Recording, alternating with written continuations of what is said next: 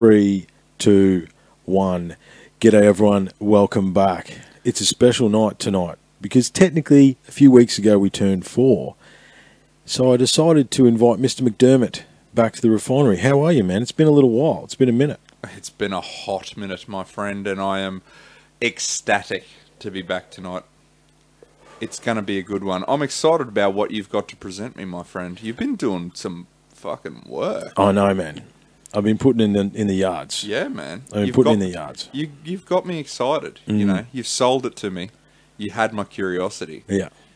So basically what we're going to do tonight, everyone, is Megalithamania II. Now, we're doing a few different things tonight. So there will be a video portion of this one. The video is currently recording. However, we had an epiphany, mate. We realised, because the problem in the studio has been we couldn't get ourselves in the frame. However, you probably don't want you to see us, and you probably don't want to see us either. You don't need to see us. Exactly. It's bad enough when we see ourselves. Exactly. We've got heads for radio, okay? So what we decided... Bodies. Yeah. We got the whole shebang-a-bang for radio.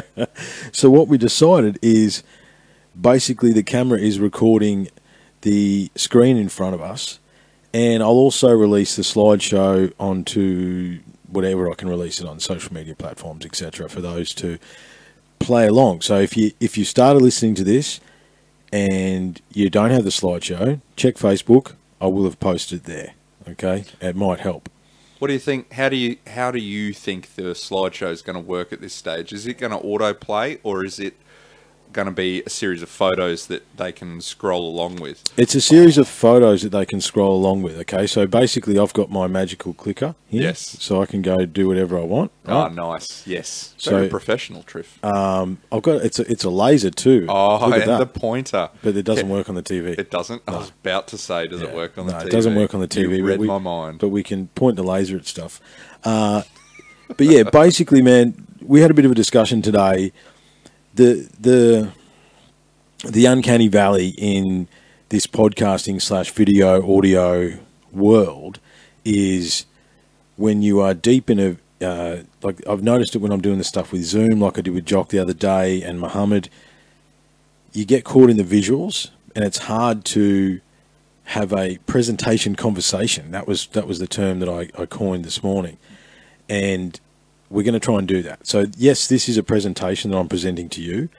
However, we're going to cover some old ground, but we're going to come back to it with the twist of all that we've learnt and some of the new stuff that I've learned. And we're going to look at things from a different perspective that I don't think you've looked at before. You may have.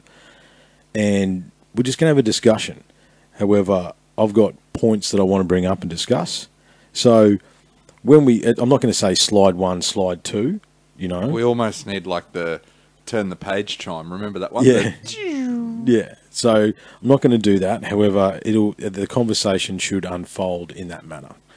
But yeah, I'm looking forward to this, man. I think it is an evolution, and obviously it's, you know, April. What a bumper month for the podcast as far as the guests are concerned. You know, Muhammad back to back. You've amazed me with the guests that you've pulled in here, man. Muhammad blew my mind with the stuff that he was bringing out. Yeah. And then we had Double Day coming down, doubling down. Yeah, doubling down on Double Day, exactly. And yeah, he's a super cool dude, and I really look forward to talking to him again. And look, there's more in the works. I'll just put it like that. I'm in negotiations with some other really cool guests to continue the work that we're doing. We'll have Colin back as well. Colin was an unbelievable storyteller, and I'd like to hear more of his story as well. Yeah, I've got to admit, man, I'm a little bit overwhelmed. I'm not sure quite why I'm here. You know, it's always good to be in the room where you're the dumbest person in the room. So that's good. Maybe I'll move up from here. That's all good, brother. I'm stoked that you're here. You know, I mean, I'm here to learn, everybody. Well, and that's what I said to you. I'm going to take you on a ride tonight because I've expanded, and we're only going to focus on 4 different things tonight. All right, because it's going to be enough anyway. You know, yeah, because Triff's got 90 fucking slides. 90 slides for 4 things. So there may be a slight amount of experimentation with this one as well, in terms of knowing what to put up. We may skip some. Yeah, look, a lot of it is in some of the subject matter, a lot of it is just different perspectives of it. Yeah, okay. Okay, Yeah, so yeah. that's why I'm not going to say slide 2, slide 3. Yeah. You can, can you hear that? Can you hear the click? You might be able to hear the click, but that'll be me changing slides. However, let's get into it. Quit banding around. Yeah, Come on. Megalithamania II, and unlocking the code interpretation. I like that because that is all it is. Remember, we always have said here that we know nothing. And anything that we say, don't listen to us, number one. But number two, it's just a perspective, right? So the ideas that I'm going to share with you tonight, the knowledge I'm going to share with you tonight, is me synthesizing an immense amount of data into my interpretation. Your interpretation. Yeah. Yeah. No, I like it, man. Like we've always said, and I think what the everyday person has realised is the institutionalised information that was presented to us in such an absolute way for so long. Yeah. Was just stands on a pillars of sand. Yeah, exactly. It's just it's just their perspective. It's just their perspective. Yeah. They just say it in a absolute way. And it's a steered narrative. That's the other thing too. That's the other, and this is, so we're going to go to 4 places tonight. Now, I thought I'd take it easy on you. I'm not going to do any weird stuff, right? We're going to go Göbekli Tepe, Baalbek, Egypt, and then we're going to come home. Back to Australia. And I've actually got photos. I'm going to, for the first time, show the best stuff that we found at Gympie. Yep. And talk about it. Yep. I'm also going to put up photos of the imprint at Jinnabara. Mm-hmm. I took you. We saw that on the way back from Gympie that day. Where we played with the snake. What's in that puddle? No, I don't know, Triff, but I'm going to get it out. Yeah. I think it's a lizard. Yeah, it wasn't a lizard. Oh, that's a some kind of tiger. No, it was a tiger. It wasn't a tiger snake. It's like a keelback. Yeah, but they call it like an eastern tiger or something. Yeah, something like that. It wasn't tiger. Yeah, I don't know. Anyway, so we're going to go there, and obviously some of the Stonehenge stuff, and then Gosford glyphs, obviously, because that's come into it, and just some of the other work that's been going on around that as well, because I think that's important to share. So because we're only going to 4 places, what I thought I would do is give you and the listeners an understanding. When I say, and when we've said on this podcast and before, that there is a global megalithic civilization that once existed, the first slide we're going to look at is actually the known megalithic sites, the countries. Let me just run through them. Egypt, Ethiopia, India, Indonesia, Israel, Japan, Laos, Lebanon, Micronesia, South Korea, Syria, Tonga, Turkey, England, France, Germany, Spain, Bahamas, Costa Rica, Cuba, Guatemala, Honduras, Mexico, United States, Bolivia, Chile, Colombia, Peru, Greece, Ireland, Malta, Netherlands, Russia, Scotland, China's not on there, and Australia. So basically everywhere. Yeah. Basically everywhere. When we say there was a global megalithic culture, it's on every single continent, okay? There was a couple there, like China's not on that list, and they've definitely got some. There's so many. Antarctica's not on that list. Antarctica's not. That's the kind of stuff that's coming with global warming as we get glaciers melting. We're getting more evidence. The ice is building and it's chasing the poles, but that's not for tonight. So, where we're going to start, Göbekli Tepe. Okay. I thought a map up there just to give people an idea of where it actually is. Nice. What I want you to look at too is where it is in relation to Syria, because that's going to come into play a little bit later. Yep. But when you see there, each one of those red dots there is a different site. Okay, so you've got Hasman Tepe, Sefer Tepe, Tazli Tepe, Navali Kori, Urfa, and then Göbekli Tepe. Yep. Now I thought we'd start Pillar 43. Right? We know about Pillar 43, Enclosure D. Nice. We did an extended podcast on Pillar 43, and it's actually one of our better ones, so go back and listen to that one if you haven't already. And basically, the more that time has gone on since we did that episode, the more and more confirmation that Göbekli Tepe in itself is actually definitely astrologically aligned, right? Mm-hmm. So then that then leads the evidence of that Sweatman and Sixricus came up with on their paper is more and more likely that that is actually what it is. Mm-hmm. Okay? Mm-hmm. So just to remind people that it's basically a pillar representing the cataclysm 12,800 years ago, in whichever form that took, okay? The solar flare thing seems to be gaining momentum at the moment. I'm going to give it its due diligence. I've decided about. See, the thing is for me too, and I haven't run this by you off the mic, so I'm going to run it by you now. Yeah. So we're saying that Halloween is potentially us celebrating the end of the world, right? Yep. We've also heard along the way that the meteorites come out from behind the sun during that time, during the Taurid meteor stream at the end of October into November. Yeah. The meteorites are coming from behind the sun. What if it was both? What if a bunch of stones flew through the sun or something and dragged a massive EMP pulse or a solar flare with it? You know what I mean? Everyone's going, it was solar. What if it was both? Yeah. Look, it's hard to say what the effect, say, a comet flying close to the sun could have. Yeah. But definitely, possibly, without someone to say no. Yeah.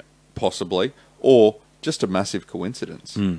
And to add to that the other day, because I was actually thinking about how you could have like a comet breaking up or multiple particles coming at the Earth. Mm-hmm. And I was thinking about it and I thought, well, what if something, big meteor, comet, you name it, whatever cosmological entity you want to have, or one of these like Oumuamuas that just come out of nowhere, or what if something that comes from outside flew in and when it passed through the toroid meteor stream, picked up a heap of crap along its way. hit something. Yeah. Hit something, and now it's created a stream of debris that's then hit over that 1,000-odd years of the Younger Dryas. Yeah. Sort of thing, you know. That was just a little theory a little thought that I had the other day. And that could definitely be the case. Obviously the Hiawatha crater didn't make it onto the list tonight. However, that's something we're still waiting on results for that. Basically, at the end of the day, the Hiawatha crater, we don't have conclusive ice cores to say what the dating is of that crater.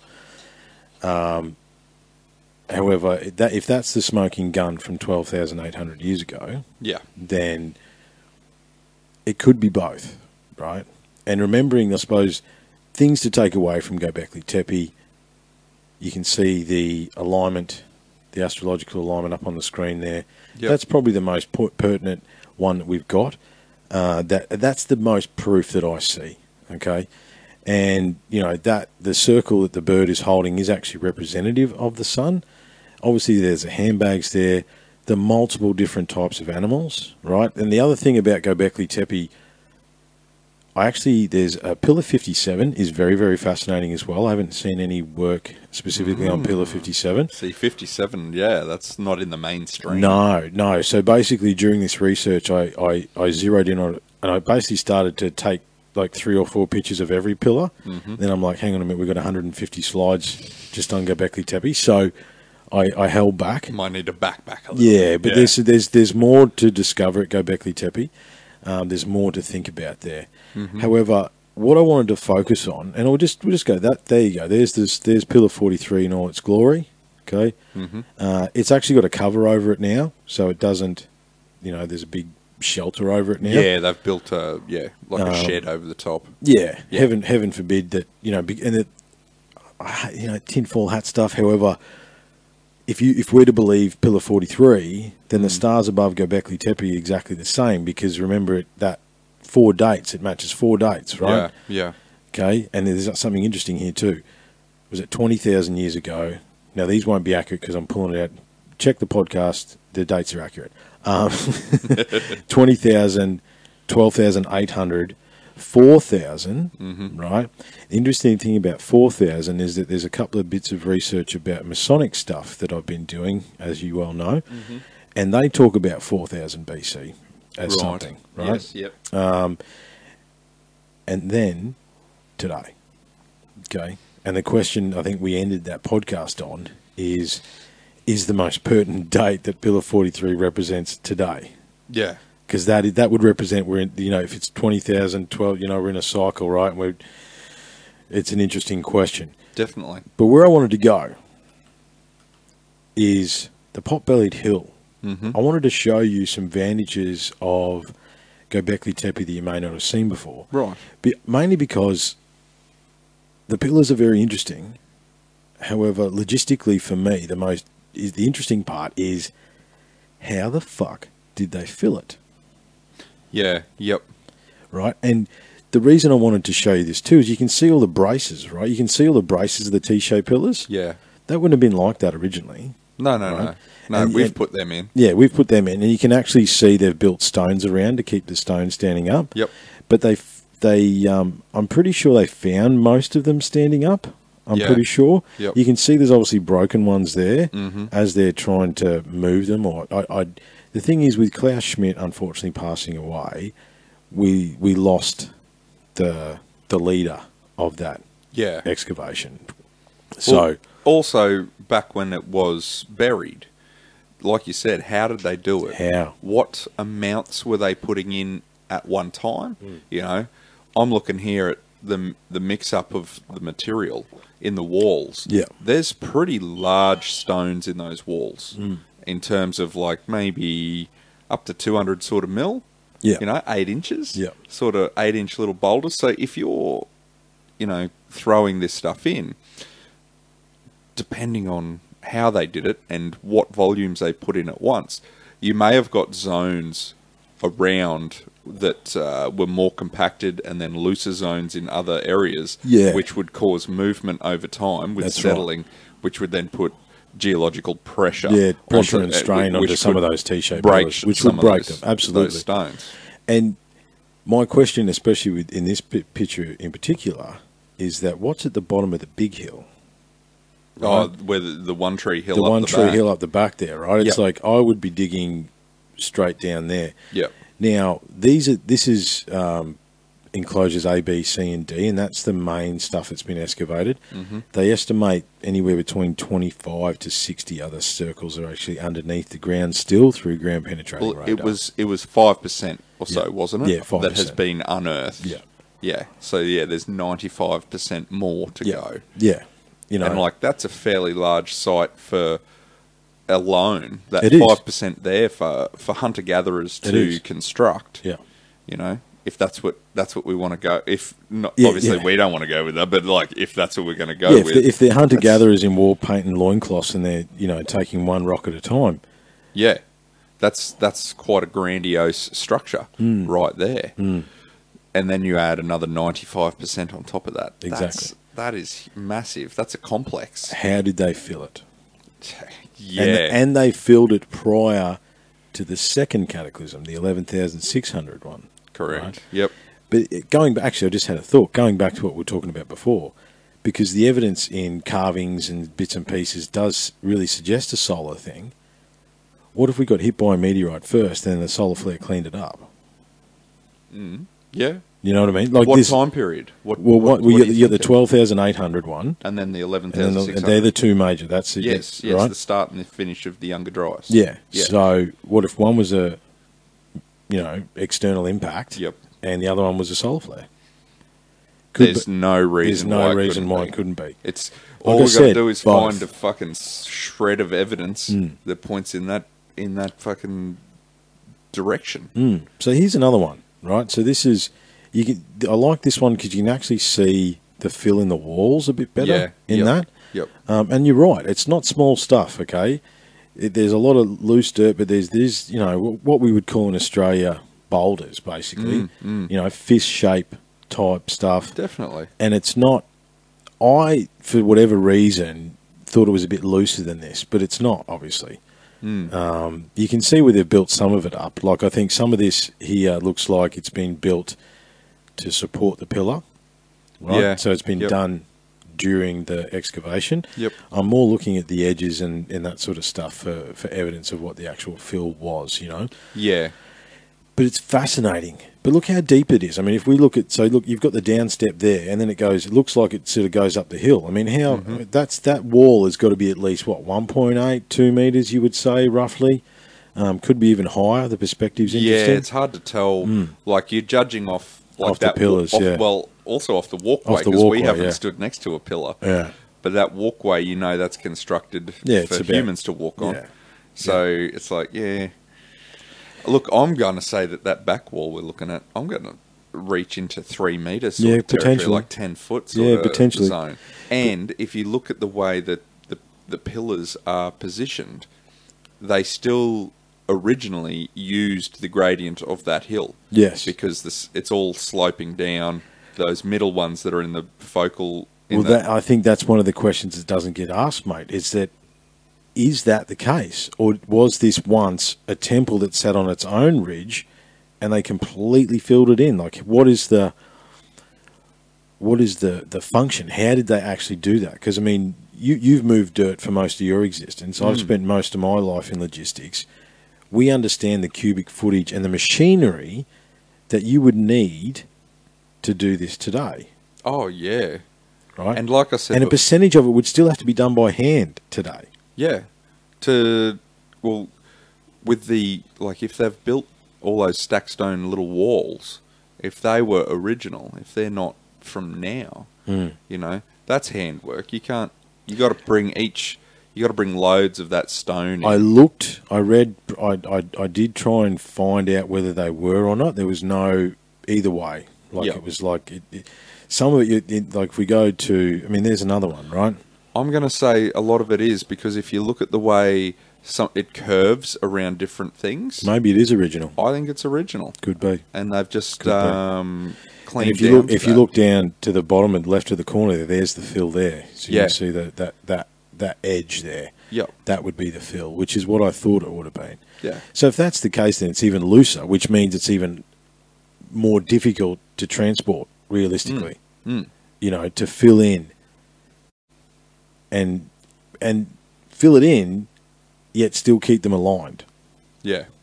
Like, that takes care, but it also takes, you know, that's a lot of hunter-gatherers with armfuls of dirt. Yeah, exactly. You know, with coconuts. Yeah. Carrying it's gourds, not, whatever they're using to carry the dirt, whatever implements, you know, in their shirt. In their shirt, yeah. Who knows? I mean, it's just such a fascinating question. The next question I've got is what's under those boxes, because it's like, why are those ones covered up? Why are they boxed up? That's a good point. Yeah. What's under the boxes? Yeah. You can see in the back along the walkway, there's a bit more of an example of the fill. Yeah. Look, this isn't a we have an answer. However, it's just more. This is a very, very interesting question to me.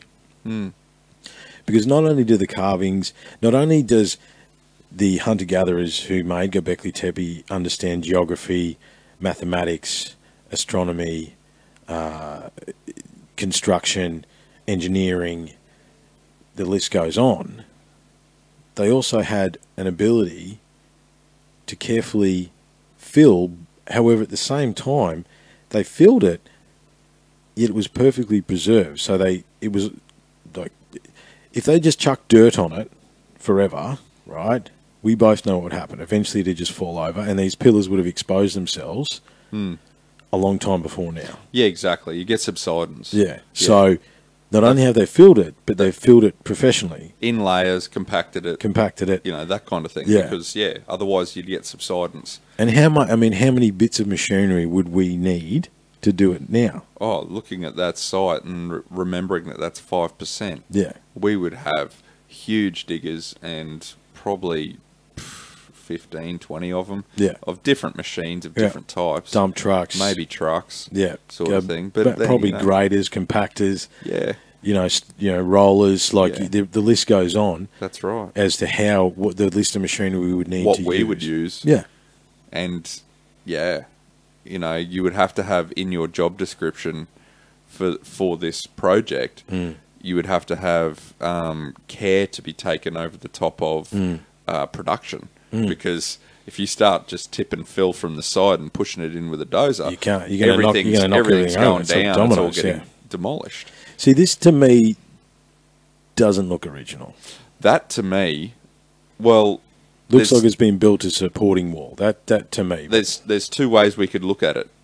That was done when they were backfilling to take care and support it. True. Actually, do you know what?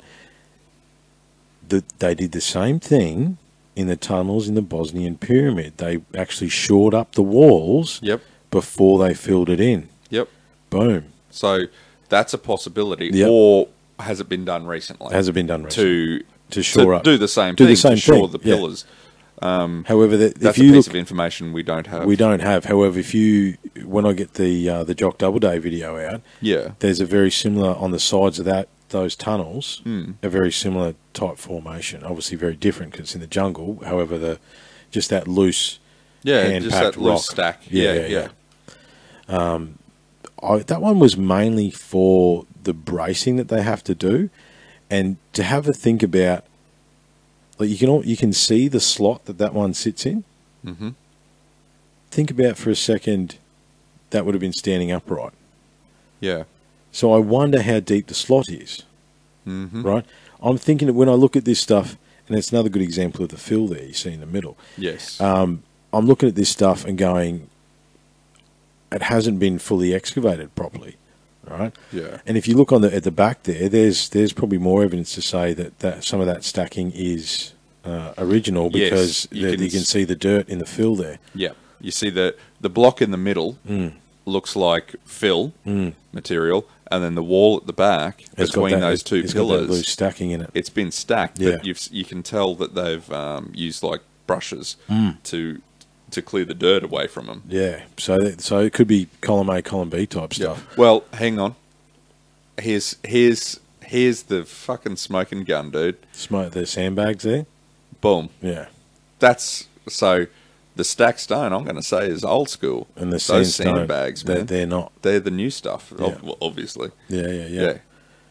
So there you go. That's it. I think. There's another. I mean, just the scale. I think. Have you seen this perspective of Göbekli Tepe before? No, I haven't seen these photos before, man. No, I dug for these, man, because it was important to show a different perspective, and because I think we spend an inordinate amount of time on Pillar 43. Mm-hmm. There's so many more. Yeah. And so many different types of carvings. As I say, I could dedicate 10 slides to each bloody pillar, and we'd be here all night. Yep. We may be anyway, considering how long the story is. However. It's not a problem. Well, man, I'm seeing some other cool anomalies getting around. Bottom right-hand corner on that big pillar, in the bottom right-hand corner of the photo, is that a drilled hole? It looks like a hole, doesn't it? A core drill? It looks like a hole, yeah. And I'm on the last slide. If you go back in the right-hand side of the screen, there's another block embedded in the hang wall. On. There's a hole there with a round hole in it. That has got a hole in it. Now these are fucking, ancient, uncivilized people. Yeah. That constructed this. Magical chisels, the dawn of civilization. Yes. The absolute dawn. They've reset the history books. That's very interesting. That block there with the circle in. I didn't actually notice that before. Yeah, it I was looks like focused a on the bracing. box. Does a little. Does a little.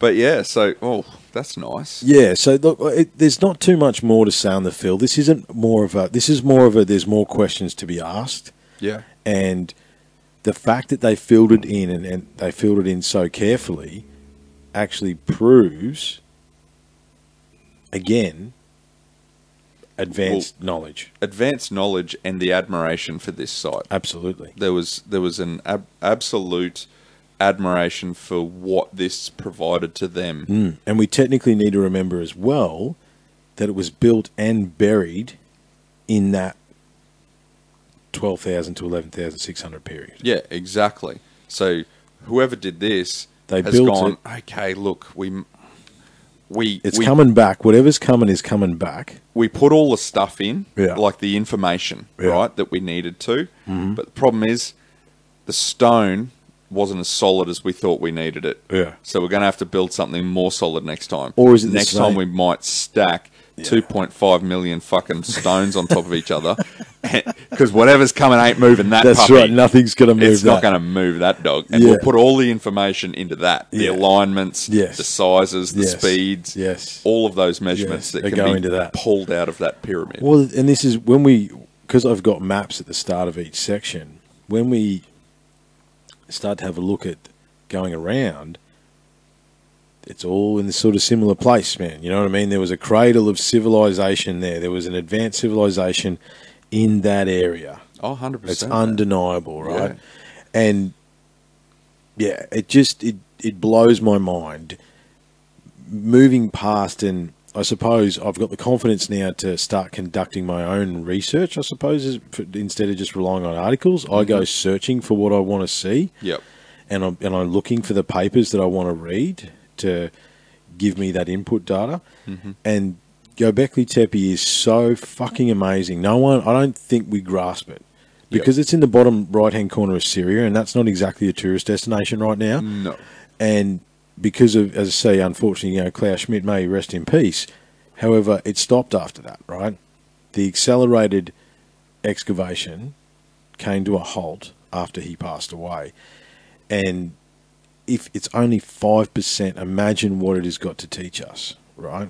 But it takes us looking past our hubris and devoting, archaeologists and anthropologists and archaeoastronomers and just descending on that site until it was done. And funding. For all of that. Yeah. Unfortunately, it's going to be an uphill battle. It will be. However, I hope that it continues. I wanted to give it an overhead view of the site because that gives us a different perspective as well.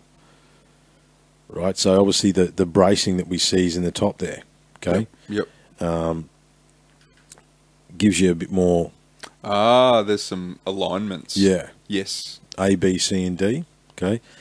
I'll just go forward a bit because this is where the pillars are. Okay. All right, so you can see there, pillar 43. Hold sighting stone. There you go. That's the one. That's the one, right? So there is a hold stone there, okay? So that hold stone is actually next to pillar 43.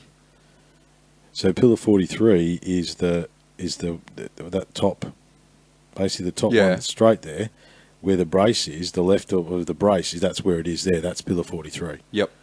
And that's right next to the hold sighting stone. Yep. Yeah, the Vulture Stone, 43. Yes, I see what you're talking about.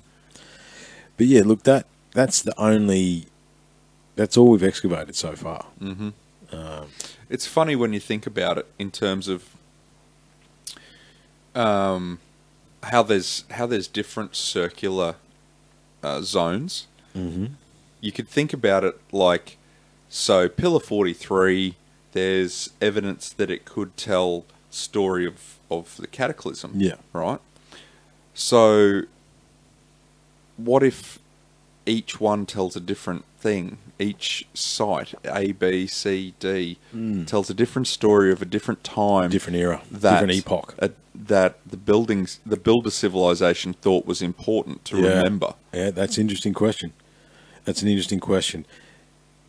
With all this stuff, again, getting some of this, because I was basically looking for images to show the fill. That was the question, right? Is that because of obviously logistically? Yep. But through that looking, I had to pull back because it's like, oh, hang on a minute, I'm spiraling down that hole where I'll never, Well, and it's very easy to spiral from afar, because it's like without having the ability to be there, and you can get lost. But there's many, many more secrets that Göbekli Tepe has for us. Hundreds, dude. When this is all we've got excavated, and there's so much more. Yeah. So from here, we go. I just wanted to touch on the hands. Okay. This is some of, and I should have got which pillar this is. I didn't. Yep. So there you go. There's our first error report. I need to put what pillar this is. Yep. That one there, it's the H symbols there. Yeah. And the hands. Okay. Obviously, we see the hands at Easter Island. Yep. We see them in South America. We see them here in Australia. I think we see them around Egypt and that as well. Okay. Yep. those forward-facing hands, and that's actually, as far as I understand it, a representative of, that's a mother holding her pregnant belly. her tummy. Yeah. Which is exactly what they do today.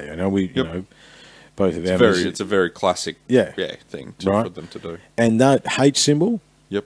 the massive H is at Pumapunku. Okay, it's just some of the symbology that echoes around the planet. Mm-hmm. Just a couple of different visions of that, and just to remember that again, how many countries are on that list at the start? I don't remember. I couldn't even begin to rattle them off again. 20 billion. Right. So, but then we come to that's an Indigenous fella. Yep. Okay. Australian. The Wizard of Wagaya, a great medicine man of Central Australia, as the signs on his body show. He instructs tribes in mysteries. Now, I read one article. So basically, they said because of that the two hoops underneath and the thing in the middle, Yep. that it was very similar to Australian Indigenous. Yes. Okay. Because he just doesn't have the ends on his H. He doesn't have the ends on his H, Yep. right? However, the entire article debunked it because there's a H there, can't be Australian Indigenous. Yep. Well, of course. that's a variation of a symbol, okay? And I would actually argue that if you look at that pillar, that the edges that there is actually the whole pillar. I know exactly what you're saying. Right? Yeah. Yeah. It doesn't mean that that's actually necessarily a H. No. It could be the edges of that It's the edges of the whole pillar, and that's actually separate. That's what it looks like to me. Yeah. However, like we said in the beginning, very authoritatively, this thing, no, it's definitely not this because of this, right? Yeah. To me, that looks like that, and that is the edges of the pillar. Yep. No, I'm not saying it is Australian Indigenous. However, what I am saying is that the evidence is building of Australian Indigenous symbology echoing around the globe. Yeah. Yeah. And that's part of the larger work that we're doing here. Or the global stuff echoing here. Exactly. Doesn't necessarily. It could Could come. be- It could be the other come way around. from here. It Absolutely. could come from there to here. Absolutely. It could just actually be global. I think it is. I think at the end of the day, it's global. Yeah. Right. I think basic spirituality, symbology, it is global. Yeah. Thinking back too, though, looking at the back there, that's also more evidence that wall looks original. If you compare the stone to the wall, they're about the same age, aren't they? So that's definitely that hasn't been put there. That was there. Yeah. When it was buried. They look very similar. But yeah, that I just wanted to finish on that, and just the fact that one article goes, no, that's it. No, it's not. But to me, it looks like the edges of the pillar. If that's the case, then that takes that back into perspective. 100%. And even if they were, if it was to exactly be an H in the other one and this one, it's a variation of the it's symbol. a variation of the percentage of that symbol that is the same Is far outweighs the part that is different. exactly. And what's to say it's not a regional thing? Well, this is this region of the globe, that's the symbol. And in the that- next region, they add the They sides. put little sides on it because that's what they do. Because that's what they do. What's Right, to say and- it's not the case? And this is why I say it echoes, because I think there's just different variations of the same thing over and over again. Yeah. Yeah. That's about it for Göbekli Tepe, mate. Well, look, that's It's just a little snapshot. And it's shed some more information on Göbekli Tepe than what I've been presented with before. Yeah, and that's the aim. That's the aim, because you could spend a 3-day conference on Göbekli Tepe if you wanted to, right? So part of these Megalithamania presentations that I'm putting together is it's more about asking questions and just showing a different range of information. And I probably should understand what pillar that is too. Should have both pillar names, shouldn't I? Pillar numbers at least. That's all right. It's okay. We're learning. So from here, we go to Baalbek. Yep. But what I want you to notice is where Syria is. Yeah. Okay. Yep. So that means Göbekli Tepe is just up to the, just up to the top right there. Top right. Yep. Right. So it's not that far away. But what's that? That's outside Lebanon, mate. Baalbek. The ancient city of Baalbek is one of the greatest archaeological mysteries of all time. Located east of the Litani River in Lebanon, Baalbek is known for its monumentally scaled Roman temple ruins. These Roman temples were built on top of an even more ancient 5 million square foot platform that was made from some of the largest stones ever used in any construction project ever used. The largest stone found weighs 1,200 tonnes, actually 1,600, and is about 64 feet long. I'll give a plug to Mysteries Unresolved or Runsolved, because they've got some pretty cool stuff. Yep. I do use that stuff. It's mysteriesrunsolved.com. But I thought 5 million square feet, 46.5 hectares, Yep. 115 acres, or 464,515 square meters. Like, That's a large site. just wrap your laughing gear around those numbers just for a little second there. Yeah. Okay.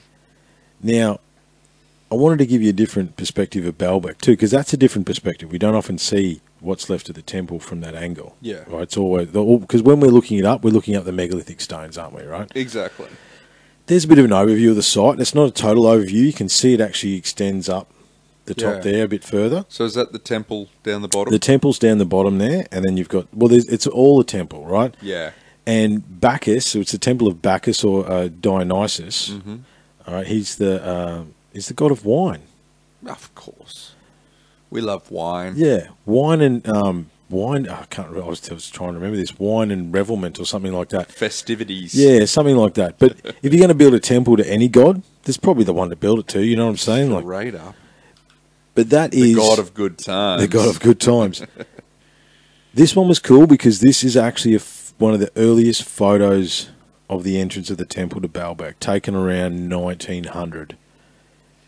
And just look at the entranceway, man. That's awesome. You know, like, Makes you think of giants. it does make you think of giants because all the doors are big. Like through Egypt, they're all big. However, more about just having a look at the masonry as well, the size of the stones. Okay, that's something we're going to look at in a minute. But I just thought that was a really, really cool perspective that I hadn't seen before. And I only had like a thumbnail picture of it. I had to go and dig to find a higher quality resolution so we could see it in this format. There's another one we don't see. But I wanted to show here just the Roman artistry. And look at the lion's face. Yep. Does it look symmetrical to you? Looks very symmetrical. You sure? Oh, no, to the left it's not. It looks definitely like not. the Yeah. nose skews one way. It does actually. No, you're right. Which, You're right. if that's Roman, Yeah. the Egyptian stuff is 10 times better. Way better than that. Yeah. Well, we're going to go to Egypt. You wait till we get there. But it just wanted to see that because the Romans, in their own right, were very talented. Oh, 100%. Like, we can't actually, you know, when we say, oh, the Romans didn't put the big blocks there, I don't think they did at all. Did they build an amazing temple, stone temple on top of it? Yes, they did. There's the evidence right there, right? Yeah. No doubt about that. You know, the Romans do need their due, okay? You know, there's roads in Europe that are still functioning better than any road that we built here. Yeah. That the Romans built 3,000 years ago. Yeah. No, look, they were very good at what they did. But were they as good as the ones that came before? Not at all. No. And they just didn't do it on the scale that those who came before. Now, see, where we got here, this is a different perspective, and this is going to play trickery with you, okay? Because those blocks underneath, so you got the two walls there. You got the big blocks underneath, and then you got the small blocks, the Roman stuff on top. Yep. When I first looked, I'm like, oh yeah, they're not that big. And then I saw that. Then you put a dude in there. Yep. Right, that is not the big, massive 9 stones. You know, the big, massive ones that make the platform. That is an entirely different set of stones. Judging by those two blokes there, that are 3 meters by what, 10 meters? Yeah. Easy. Yeah. Right, not small stones at all. No. At all. And there's numerous. There's like, you know, if we go back to this one, how many's there? There's 6, 7, you know, around the corner. Like, they're not, you're talking hundreds of, probably, you know, a couple of 100 ton in each of those. Yeah. Yep. You would think, right? But they don't look that big until you do that. Until you put them in perspective. Yeah. Which makes you appreciate the newer Roman stuff as well.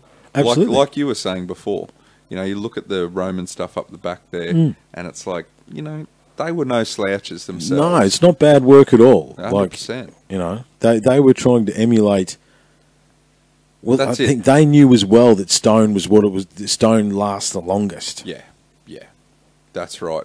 But they were coming from a perspective where they had a lot of time and a lot of resources to perfect an art, but they were never able to logistically get to the point where they could do it with the bigger stones. They could do it with that because they could use human thuggery to move that around. And look, and to pretend they didn't have basic pulleys and wheels and stuff because of the chariots, all that sort of stuff. They had basic lifting technology, which allowed them to lift the larger ones of these stones, you know, cranes and the such. Yeah. However, I still struggle to see them lifting those big ones there. Yeah. Or dragging those big ones, or pushing, or whatever. Yeah, whatever it is. And I just... Moving. So, yeah, we always focus on the big, massive ones, but I just wanted to look at the temple itself. You just come back to the medium-sized ones, and them alone exactly. will blow your mind. Why do we need to worry about the stone of the pregnant woman when we got a half a dozen stones there that are ginormous? Yeah, exactly. You know, but there we go. Here is... What I wanted to see here is I'm looking past the big ones on the top. Yep. And what I'm looking at is the work that it would take to shape that angle, and then how interlocked are these ones underneath. So if you think about that bottom 3 rows, it looks to me it's an interesting, and it's hard to know without being on the side, but the very bottom row looks to be bigger stones, and then there's 2 smaller stones. Yep. And then you got the massive one. Then you got big ones, and then you got the massive ones on top. Made me wonder how long are the stones in those 2 rows that we can see. The ones that look small. Yeah, are they long, rectangular, like pillars? Yeah, laid on their side. Yeah, which you would think of from an engineering perspective, if you're going to put massively heavier stones on top, they would almost have to be. You couldn't have. The inconsistency of the sections would not give you the strength that you needed. So if that's the case, they're laying pillars who knows how long. Yeah. Or they could be. And just the engineering... Well, the rocks above tell me that there's no reason they can't. Exactly. You know? Yeah, exactly. Yeah, if you look at the massive, the sort of medium-sized, small, medium to large, and just fucking massive stones that are above it, they're making long pillars because if you're putting X amount of tons on top of each other, you need that. Yeah. Yeah, that's right. Well, the only other thing I'm thinking of in terms of, like, if you're thinking of putting matchsticks on their side and then placing those big blocks on top, would you risk snapping them if there was... Well, the thing is, though, we're talking about inconsistencies. Yeah. They're pretty precise. You know, there's not a lot of inconsistencies. You can't put a piece of paper in between these stones. Yeah, exactly. So it's like there's not a lot of inconsistency. So you wouldn't need to worry about snapping those long pillar-type blocks that are laid on their side, if that's what they are. That's an interesting point that you raise. Like, are they small? And what I gather from looking just at that is that if you're correct in saying it's large stones on the bottom, then there's 2 rows of smaller stones and then larger stones put on top. That's like a shoring layer, a settling layer. Yeah, that's right. Sort of thing, like a cushioning. Yeah. That's what I'm trying to get at. It could also be like earthquake mitigation as well. Yes, and that's what I'm thinking it could possibly be there for.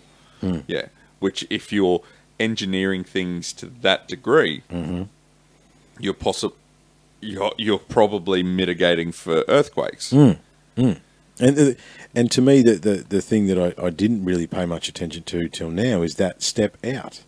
Yeah.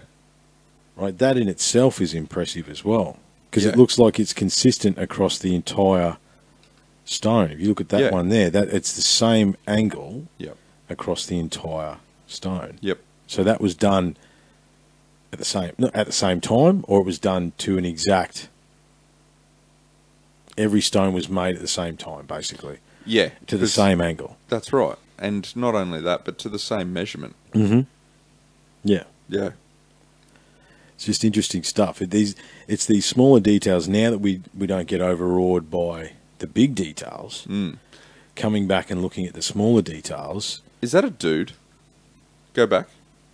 That one. Yeah, that's a dude, yeah. So that puts it in perspective. That puts it in perspective, yeah.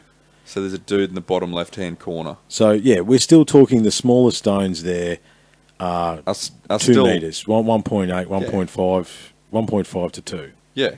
You know, if he's somewhere like 5'5" to 6 foot somewhere, he's still the height of one of those runs. Yeah. So they're not small They're stones. not small stones. They just look small against the 1,000-ton stones. Yeah. You know, it's such a fascinating thing. And this one, it goes around the corner, man. Yep. Even that corner piece in the bottom, the guy's leaning up against it. Mm-hmm. That's a corner piece that slots in the corner on both top and bottom. Yeah, I see what you're saying. Right, so the level of masonry that takes. Yeah, it's massive. Right, so that then gives you an idea of how big that stone is, that corner piece. Yep. Because you've got 3 edges there. Mm-hmm. So you can then make a 4th edge. Yep. However, still, man, they're massive. That perspective blows my mind, dude. Yeah. Sorry. That's okay. It's okay. But this is the one. Here we go. Near the 2,000-year-old Temple of Jupiter in Baalbek, Lebanon, sits the largest known megalithic block, discovered in 2014. That was an interesting thing that I knew but I didn't know. Mm-hmm. 64 foot by 19.6 foot by 18 foot. This stone weighs 1,650 tons. And that's a pregnant woman. That's the Isn't stone. it? Pregnant. Yeah. Yep. And does it have a flaw in it? Does it have a crack or something? No, not that one. They just didn't move that one. They just didn't move. This is another one of those ones where it's like they were halfway through, because we're going to have a look at a couple more. They were halfway through cutting blocks and they just left. Yeah.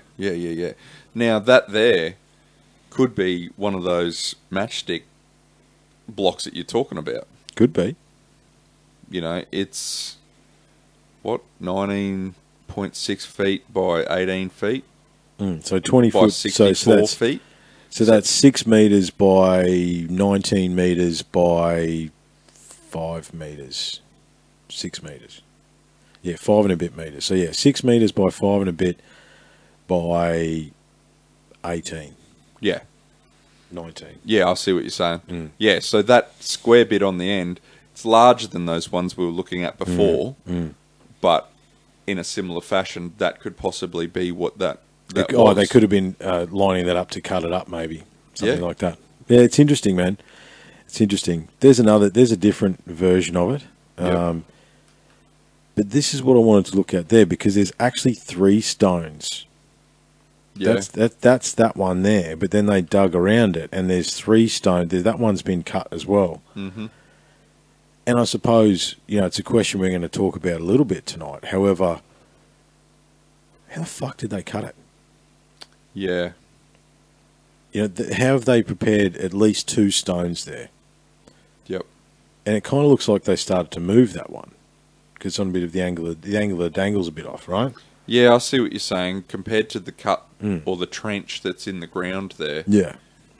That looks a fairly straight cut or trench or whatever it is. Yeah. The other stone, it's stone skew-if, right? Is on it's on an angle, definitely. So I don't know, they either cut it in place or they started to move it, which is interesting. Yeah. I am seeing a lot of stuff, and I'm not too sure. Some of it's very interesting, that's all cast concrete type stuff. Yeah. Yep. Been seeing a lot of that recently. I don't discount all of it. Look, the thing that makes me interested in that kind of thing is the way in which concrete's made up, right? Yeah. If you think about our common use of concrete these days, we use an aggregate with a cement powder that is made up of ash and lime Ash and and stuff lime like and that. bits and pieces, Okay. So, Silica. so if you think about like granite or feldspar or something like that, it's also got a structure.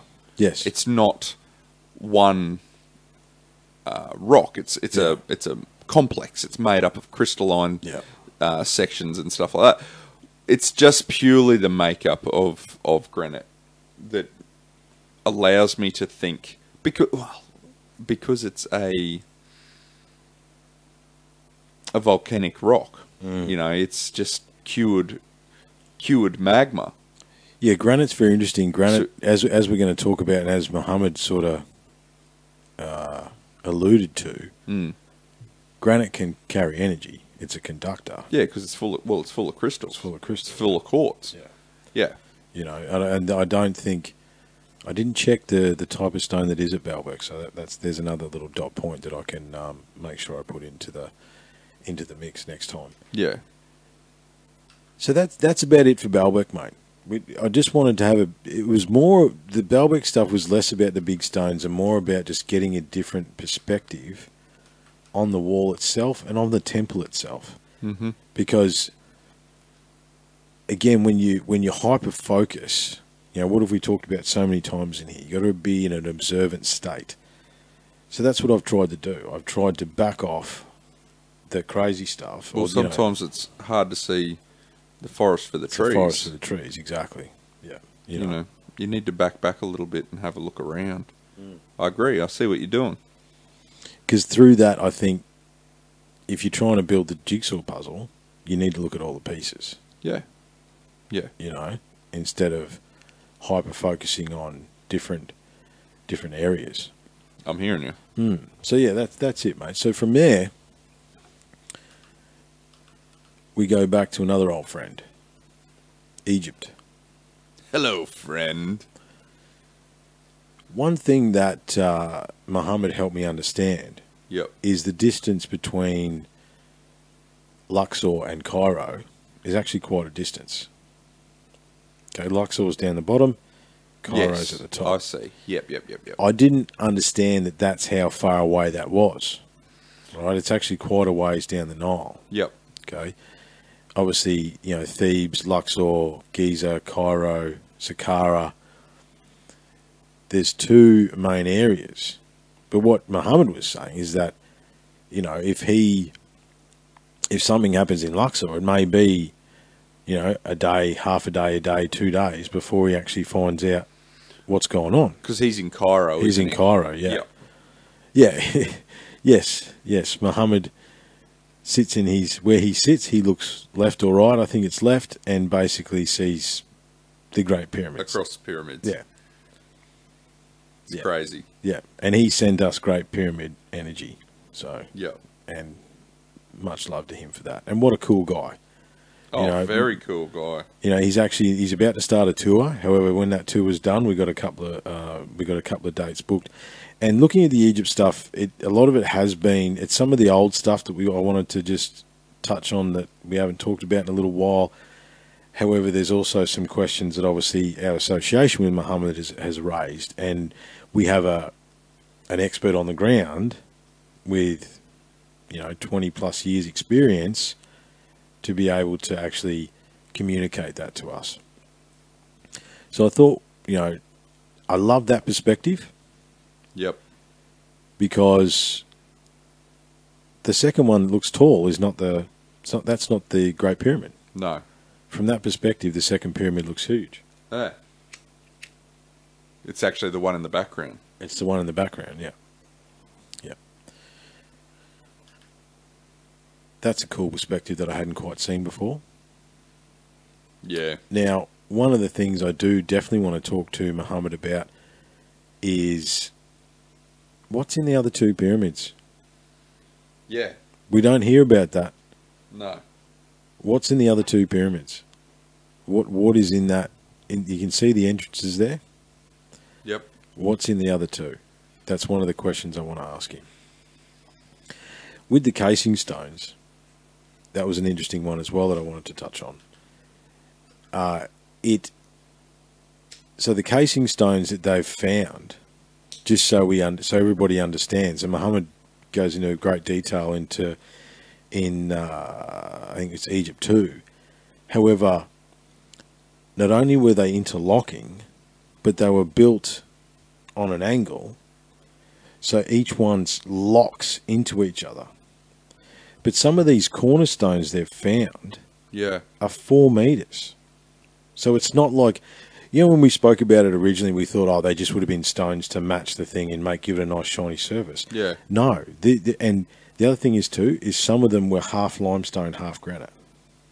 They weren't all the same material. Oh, okay. Yeah, right. And different types of granite as well. Yep. And the fact that Muhammad said no, there's actually a lot of churches and mosques and bits and pieces in Cairo that the casing stones were used to build. So you know how we assumed there wasn't much there? Yes. He goes, no, that's not true. There's a lot here that you can point to. This is where the... Right, okay. Yeah. Because the stone's the same between the different buildings, and that's what... Yeah. I get you. Yeah, so... But... Because I said, the story's an earthquake. He's like, yeah, that is the story. However, if you think about each stone... You're building the pyramid, right? And as you go up, each stone actually goes down on an angle and interlocks into the next one. So that means the higher you go, the more downward pressure is created, the stronger it gets. An earthquake's not going to fucking shake that loose. That's what he was basically saying. He's like, I'm not sure. He goes, it was more than an earthquake that shook those casing stones loose, because the amount of what would have to happen in order to shake one of them, because the one on the bottom, so that the story is one down low got shook out, and that was like the keystone. Everything else got pulled out. Yeah. But he's saying the downward pressure on the ones on the bottom row from all the ones stacked on top. Yeah. And he goes, then you look at the second pyramid, it's like, well, why is only the top left? Right? Yeah. That's a hell of a shake. Yep. It's again, these stories that we just accept as gospel, they don't make a lot of sense when you talk to someone on the ground who's looked at it all the time from that perspective. Yeah, exactly. I'm thinking using that information, I'm thinking multiple faults, fractures in the stone itself. So instead of shaking a whole stone loose, it's like a multiple, just like a heap cracked and a couple fell off. The fault lines, and that creates then a weakness where you can come in and work and chip away at it, sort of thing. Yeah, just gives you a line to work on, and it may have been halfway up.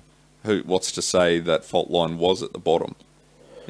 But it's also what I think basically what he was saying is what kind of event to shake that kind of interlock stone loose. Definitely.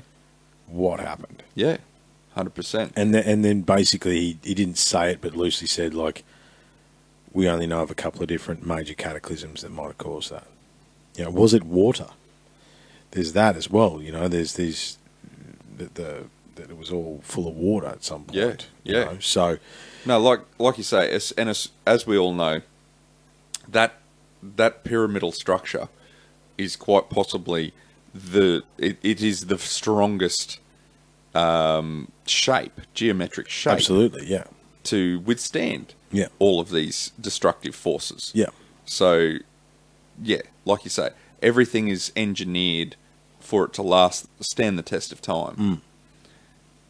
And something big enough happened that it was able to crack the outside veneer. Yeah. So, interesting. Something defeated the external layer. Yeah. Yeah. And so I approached Muhammad about one of our UTC theories. Yes. How we said that with the casing stones in place, that the 8-sided nature of the Great Pyramid would then be more pronounced, and it would send energy. It would reflect energy. Yeah. Could it be like concave? Yeah. Yep. Right. And focus. And just between you and me, because we came up with that theory in this room a couple of years ago now, he agreed with us. So that was pretty cool. Yep.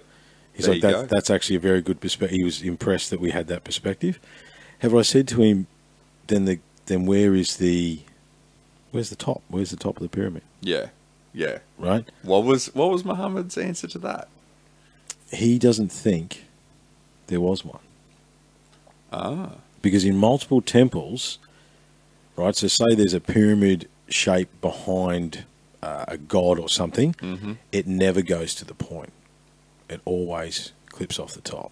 Oh, really? Right? Yeah. And the top of the pyramid, what's that bloody called? It slipped my mind. The Pyramidion. The pyramidion, the top stone. Yeah. There's only one story that said there was a top stone. Yeah. Yeah. What if it was interchangeable? You know what I mean? Well, he seems to think that in order to, like, if you think about a receiver and a sender, a point is too focal, right? Yep. So the top of each pyramid, it's flat on the top because it's a sender and a receiver. So it actually gives it a platform to send and receive energy. That was his description. That was his idea. Yeah. Yeah. I'm all about it. You know, like you said, it's all standing on pillars of sand in terms of theories. So all it takes is some evidence to lean things in one way, in one direction or the next. So yeah, it's all about. Look, I'm all about it. It's interesting. It's interesting, you know. And look, you know, this is a guy that's looked at this stuff every day. So I'll take I'll take him over us any day. 100%. And I just thought it's just because of the scale. Just wanted to have a look at the scale, just quickly. It's an impressive shot. It's so impressive. So impressive. This is one of the first maps that was made of the inside the Great Pyramid. However, this one, that's one we've all seen. But this is something we haven't heard about in a little while. The voids. The voids. Yes. Right, that was a few years ago now that the voids were discovered. Has anything more come out about the voids? No. No. Not yet. They're not letting any more stuff be done. No, they're not letting us know. Or I think, you know, it's Mr. Hawass again, restricting some of the knowledge. Yeah. Yeah, because he went into the Sphinx chambers without a camera. Did you know that? No, I didn't. He was first in there without a camera. Yep. So he saw what was in there before the camera saw what was in there. Yep. So if there was anything in there, it's now not there. Like that. Anyway. But Yeah. it's just wanted to bring the voids back up again. Just wanted to put them back into the lexicon. Yeah. You know, get the listeners to search the searches for the voids. Well, not only the voids, but the stacked stones on top of the king's chamber. Which give off energy. I think they're something along the lines of 70 tons each. Yep. Well, the grand gallery, they're all lintels. There's like 5 or 6 of them. Yeah. Yeah. And then they're all massive stacked stones on top of each other, on top of the king's chamber, as well. Those lintels. Yeah. So yeah, I just wanted to bring that back into the lexicon because we haven't heard any more about it. There's nothing more to be said about it. However, don't forget that there was a small void and a massive void found. And let's just think for a second. Do we honestly believe those voids are there by mistake? Nothing is there by mistake. Nothing in that whole thing is there by mistake. So it's like, yeah, they are there for a reason. We need to know what they are. One question I have for Muhammad, Yep. and it's a question we posed way back in the beginning. Why haven't we removed all the stones around the big door? Yeah.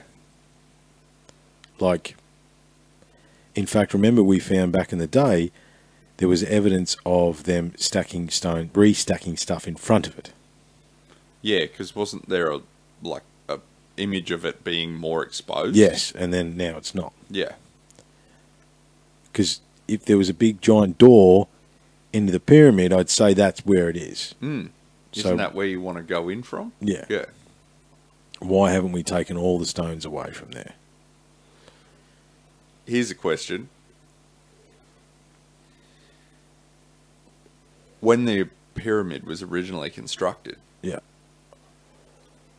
was that door once an open doorway, Yeah. an entrance? Absolutely. And, I would say so, yeah. And then, just like Göbekli Tepe, Yeah, it's been covered up to preserve.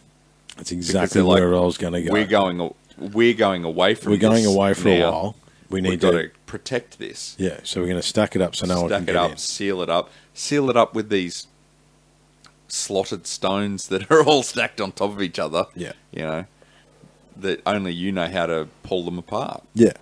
And that's the exact question that I had. And so that I don't have an answer to that, but that is one of the questions I'm going to pose to Muhammad as to why we haven't removed all the stones around the big giant door. Yep. And, you know, what's the story behind that? Yeah, definitely. And there it is. The king's sarcophagus. Apparently.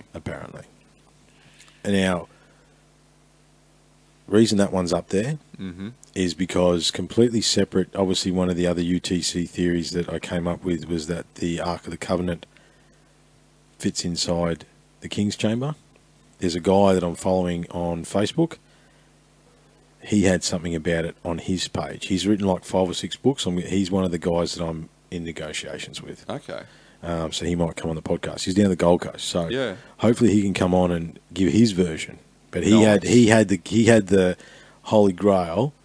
Yep. Oh, sorry, the Ark of the Covenant and the King's Chamber basically crisscrossed over each other in one of his graphics, and I'm like, we need to talk. Yes, let's talk more about that theory. And just that picture alone. And I don't know, this one on the left there, does that stone curve under, or is it a trickery of the light? Where are you talking about? Left-hand side there. Left-hand side, I'm looking. Basically the first one that you see on the wall that meets the ground underneath the light. It looks to me like it is one piece, but it might not be. It's hard to tell. It's hard to tell it. Yeah, that line, that seam where the wall meets the floor is it's a bit fuzzy, you know. And the reason I think it could be trickery of the light. It looks like it does fold in is because the seams on the floor are so defined, and the seams on the wall, and yet then the seam between the wall and the floor isn't as defined. No. Yeah. It could be trickery. But I just wanted you to cast your eye to the roof of the King's Chamber. Yeah. And look at those giant that's those 70-ton suckers. Yeah. That are stacked, and then there's layers on top of that roof. Yeah. Of more of the same stacked up there. Yeah. And just, you know, and needs to be understood that that's all rose granite. Yeah. Which is one of the hardest granites there is. Out of Aswan. Yeah. Yeah. So Muhammad, because he's the man, actually made his floor in his home is rose granite from Aswan. Of course it is. And what he was telling me, he's like... Fucking baller. Yeah, he's such a cool guy. However, he was telling me that... Here comes the rain. He was telling me that to put... Like, see how big those stones are on the floor there? He couldn't have that size stone in... I think it was about 5 or 6 years ago, he was saying. Yeah. They couldn't cut them that large because it would... Break, yeah. Yeah. So... There's just unequivocal evidence that we can't actually replicate that today because he tried. Yeah, right? Exactly. Well, I dare say what the Egyptians or the original builders, the builder culture, have done is there's a ratio. So if you want to go that large in a floor tile, need to be that thick. You got to go that thick. Yeah. So how thick they are, I'm sure we know, but I don't know. No, I don't know off the top of my head either. And in our modern world, we're trying to cut those tiles fairly thin. Yeah. We're cutting them like 20 mil. Yeah. Sort of thing. So, to be able to cut it that thin and have it that large, we can't do it. And we've got to do it that way because we can't transport it. No, we can't carry them into a house. That's what he said. He's basically, well, they couldn't actually get it. I think he's on the 2nd floor or 3rd floor of his building. He's like, they couldn't cut it and transport it because it wouldn't last on the back of a truck. And then the second problem was, how do I actually get it into the house? And how's the house built? Yeah. Can it support massive? if you're starting to go thicker? Yeah. How much weight can you put on the floor, right? Exactly. But I just thought we'd bring the King's Chamber back into play because of the Ark of the Covenant, and I am going to get in touch with that guy and continue negotiations so he can come and give his side as well. Delve away, my friend. Delve. But this is where I wanted to take you, because this is what has been blowing my mind. And I had heard of the unfinished obelisk. I knew it was huge, all these things. However, I didn't quite understand that it is pretty much unequivocal evidence of advanced technology. So it's 42 metres long, or 138 feet, and comes in at 1,168 tonnes. Yeah. So how are you moving that? How are you moving? How are you guys moving that, you bastards? And me and it was actually, said Muhammad's such a cool guy, so appreciative that he takes the time to come on here and talk to us. Yeah. However, there's only one picture, one hieroglyph of obelisks in a boat. Yep. And supposedly it's two of them, and they're either 300 tonne or 700 tonne. Yep. And there's two of them in a boat. Right? And basically he goes, they in the thing, they said, they just got some wood and they just they just rolled them in. Just basically with some sticks and stuff. And sticks and stuff and jimmy them along and then just put them on a boat and floated them down the river. 1,400 tonnes. That's how you do it. Yeah. It's easy. Easy. It's easy when you just think of it like that. Exactly. Right. But I don't want to get into logistics because there's some really cool stuff to look at, because it's unequivocal, to me, unequivocal evidence of advanced technology being used, because this one's not finished, right? Yeah. So there's a better picture. Can you spot anything there that you might want to think about? What? So, what are we talking about? The crack down through the middle of it? Well, this is that one of the reasons they say they didn't lift it is because it was imperfect, and that's because they had a crack. Yep. Right, and that straight line is evidence them trying to fix it or something. Okay. But I want you to have look at those marks there, those scoop marks. Yes. That's what I'm talking about. Yep. Yeah, they're very scoopy. No chisel is going to make that mark. No, that's quite a large chisel, if that's making that mark. Mm-hmm. The other thing I was thinking about is the way in which they've just cut trenches down into the bedrock, so the bedrock's still up. Yes. Around this pillar. Well, that was the other thing Muhammad was saying. So how did they get it out? That's what I was alluding to. The fact that, okay, you cut down, and you never find that fracture, and it's a perfect piece of granite with no hairline cracks in it or anything like that. Are you now going to just lift that vertically up out of that hole, or are you going to, once you've cut it, now take the time to remove all of this bedrock next to it, so you can lift it, so as you can roll it out? Like, because to me, you're rolling it left. How do you roll 1,200 tonnes of stone? Hey, that's a detail for someone else, man. I'm one step at a time, bro. Like, are you winching that to stand it on its end? That's an interesting question. Like, stand it up. Tell me, builders, what's the next step? So the question then is, how do they cut underneath it? And Muhammad tried to explain it into detail. Yes. And it made me very, very, very curious. Yes. So I went looking. So there's just a couple more pictures of those scoop marks. There's the scoop marks at the point. Very imperfect tip on that obelisk. It feels like, and I'm trying to, it's like a, people have said like ice cream scoop. Yeah. Like it's yeah, definitely. It's interesting. It almost looks like, imagine if that rock was sand. Those scoop marks, you could imagine them being, if that rock was softer. Softer, exactly. Yeah. All right, exactly. Now, I'm pretty sure they say this is the dolmens. I think this is the balls. So they bang the balls and it eventually does something, magical, whatever. But obviously I'm not going into magical balls. But there's a look at that. Yep. You can almost see that they're doing test pieces, or like they got down to the point. Look at the edge there. It's like they're carving it. You know what I mean? It's like it's almost what it sort of looks like to me. I've seen it. A good dozer operator will get the bucket and he'll go down the wall. You know what I mean? Oh yeah. That's the excavator only operator. Excavator. Sorry, yeah. When you're like cutting, like a battering and benching. Yeah. Like on a. That's what it looks like, but they're doing it in. Yeah.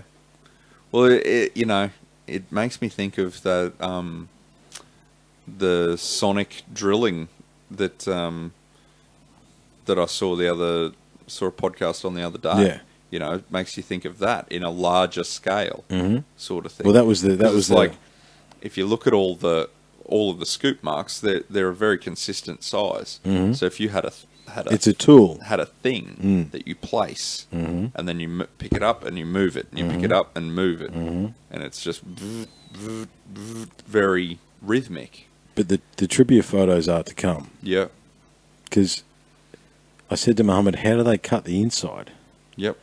He said they scoop underneath it. I'm like, I need to see pictures of this. Yep. Look at that. That, again, lends to what you're saying. It's like a sonic tool. It's like they've gone... Yep. Like that's the only... There's no magical chisel in the world that is going to do that.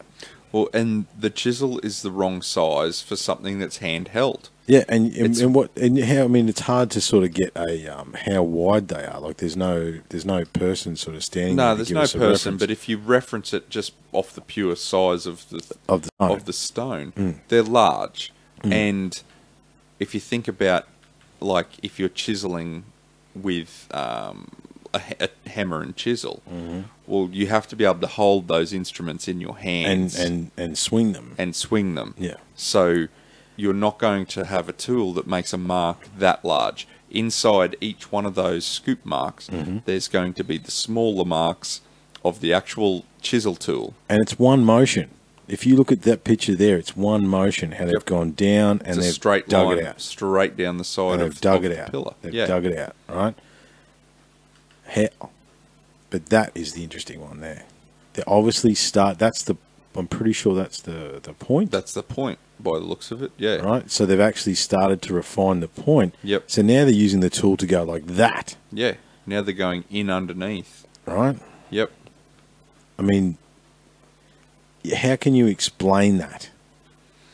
It's very, very, very... It's some sort of thing that changes the matter of the stone and makes it be able to dig through granite like butter. Yep. That's the only way. Like, look at that. And again, that's rose granite. You can see that there. So again, that's rose granite. That's one of the hardest stones on the planet. Yep. It's up there. And the way in which the shape, like we said about a scooping shape to those, because all of this has been buried, so it's not, as I'm getting at the fact that the edges aren't as angular as fractured stone would be. Definitely not. It's smooth. It's smooth. It's round. The edges scooped. are rounded off, Yeah. which lends me to move towards some kind of flow, either from air, sonic, air, sound, vibration, something like that. If you think about sand blasting, right? Sand blasting will smooth over edges. Water will do the same thing, smooths over edges. Vibration, because the actual cutting is like imperfect, so you don't get those sharp edges, which is like there. All of the edges have rounded over. Yeah. It's like you said, it's very interesting. It twists your mind, doesn't it? It twists your mind. Most definitely. And I don't, again, I don't know. But to me, like, there's no tool that we have now that could do that No, to rose granite. no. Or maybe we do, but it's just in the hands of jewelers Yeah. on a very small scale. Yeah, on a very small scale, like that sonic drilling, all right? That was a Serpent Brothers episode, so It was. have a look at that one. But look, I just wanted to touch on a few little things in Egypt. And more to the point, there's plenty of avenues of discussion. Obviously, exploring the connection with Australia is in the top of the list there.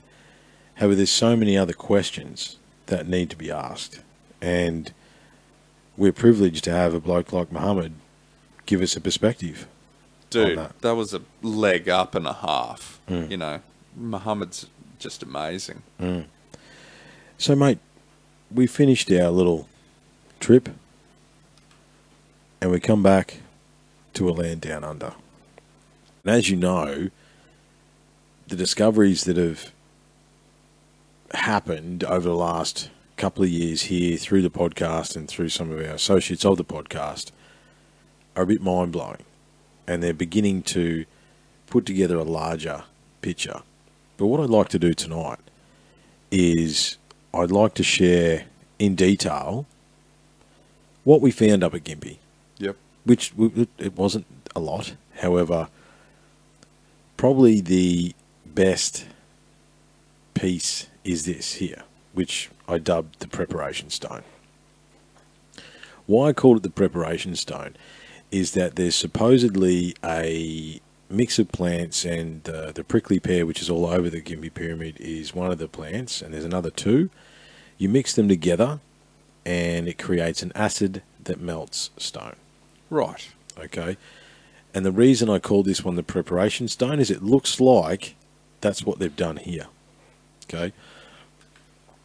You can see there that they have prepared something on the end of this stone. Mm-hmm. And you can actually see where it's worn away in rings, Yeah. whatever that is. Yep. Okay? And then you can see the top right there, they've sharpened something. There's two pull marks there. There's one horizontally and there's one vertically. Yep. Looks like they've sharpened a tool, or they've done something. They've sharpened something, or they've dragged something through a groove there. Yep. And then in the corner, they've had a test cut.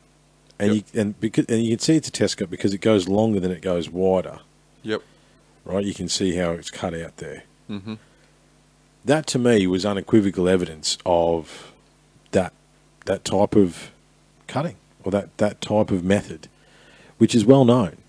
It's an interesting concept. I don't know what there's obviously the prickly pear, and then there's two others, and I don't know what they are, because if I did know, we'd be cutting stone. We'd be cutting stone in the backyard. However, that to me was one of the more interesting finds that we found up in Gympie, and does lend to the fact that potentially they were cutting stone on the site there. Yep. Okay. That was another interesting piece there. It's basically just a cutout, and that's a bit more, I dug it out. Looks quite symmetrical. It's quite symmetrical, and it looks like it has been cut. Yep. Okay, again, the vertical line goes deeper than the horizontal line does, so like they've brought it down and then almost like a saw cut, for want of a better description. Yep. However, again, that to me was evidence of cutting. This one too, I mean, this one it is very regular shaped. Well, when you look at that, you know, that straight away it takes me over to the church. Yeah. In Gympie. Exactly. The Yep. wall that's stacked over there. You know, the way in which the edges are all cut very precisely. Yeah. Except the polygonal masonry over there, it would be more intricate. Like, what would have been amazing was if that stone had multiple edges on it. Yeah. You know, like a T-stone, or if it had a right angle in it, or something like that. I think, again, in a lot of these sites, we find the stuff that's unfinished. Yeah. Because if it was finished, it'd be in the wall. It's in the wall. It's Yeah. used, yeah. Yeah. Yeah. I want to debunk something with you. Yep. Now, this is the photo that is bandied about over and over and over again, Mm-hmm. that is the top of the Gympie Pyramid. Mm-hmm. Look in the background. There is no mountain range behind the summit of the Gympie Pyramid. It's not the Gympie Pyramid. Yeah, I don't know. Look, it's very hard to work out what any of that is in the background there. It's trees. This is an old photo, right? Apparently this is a photo from the late 1800s. Okay. But that is trees in the background. Yep. Okay? That is a range in the background. Yep. We've both stood at the summit of the Gympie Pyramid. You do not see a range of trees. No, not like that off in the distance. No, you don't at all. No. So I'm saying, and this is pretty exclusive, that the photo that is supposedly the summit of the Gympie Pyramid is not. Because there is no... That's trees in the background. There is no... You stand at the top of that hill, there is no trees. Yep. So that photo's not right. Okay. So yeah, that's very possibly some other location. It's some other location. I don't know where it is. However, it's not Gympie. Yep. Yep. That's a cool photo. That's an old aerial photo. Yeah. And that's probably how you can see that it looks like a pyramid. Yep. You know what I mean? Like there's no houses or anything there. Yeah, and it's standing out by itself. Yeah. Yep. So looking at that, looks a lot more like a pyramid with that old aerial shot. Okay. Now there is trees in the background there, but they don't go up like that. No. See that ridge along the back there? Yeah. That's not that. No. So yeah, I'm saying that the summit photo is not actually the summit photo. Yep. There it is there. Now the reason I put this one in is that we've seen that wall stacking already tonight, haven't we? That stone stacking. Yeah. Saw another echo of it in the Bosnian pyramid as well. Yep. So, I mean, obviously that's a fairly well-known, easy way to stack stone. However, the walls look very similar at Göbekli Tepe. They look very similar at the Bosnian pyramid, and they look very similar here. Yeah. Okay. But there's the money shot. That's Actually, the one. that's the money shot. That's the money. Right there. Yep. Now, where obviously we talked at length about South American influences. However, at the same time, I'm seeing some very interesting stuff out of Easter Island. Now, because Easter Island is Easter Island, it deserves its own section. Yeah. So I didn't want to divert to Easter Island from here. Yeah. But in one of the next presentations that I'll do, we'll bring up Easter Island. We'll bring Easter Island into play because it's important. However, the masonry and the stuff in Easter Island is more from a size perspective. It's very similar. The stones are very similar in size as they are to the site at Gympie. Yes. Yes. Yeah, that site's not megalithic by any standard, but it's precise. Yes, it's very precise. Yeah. And again, I will mention that photo there, I posted that on Instagram, and I'm pretty sure it's the highest likes I've ever got. And I put, "Where is this?" Yeah. And no one believed it was Gympie. That's right. Well, no one would have even known to think of Gympie. When I showed Jock Doubleday these pictures, he was flabbergasted. Oh, really? Yeah. Yeah. Yeah. Yeah. There you go. Because when we see that, we know that there was only one civilization that did that. Well, Egypt did a little bit, but not to the extent that South America did. No, that's right. Yeah. But the civilization's the global one. Yeah, is the what I'm builder getting at. culture. The builder culture. Yeah. Is definitely what did that. Yeah. And look, I just wanted, there was a couple other, because that's the other money shot there, the one that's on the angle that goes around. Yeah, the bottom on the corner there. Yeah.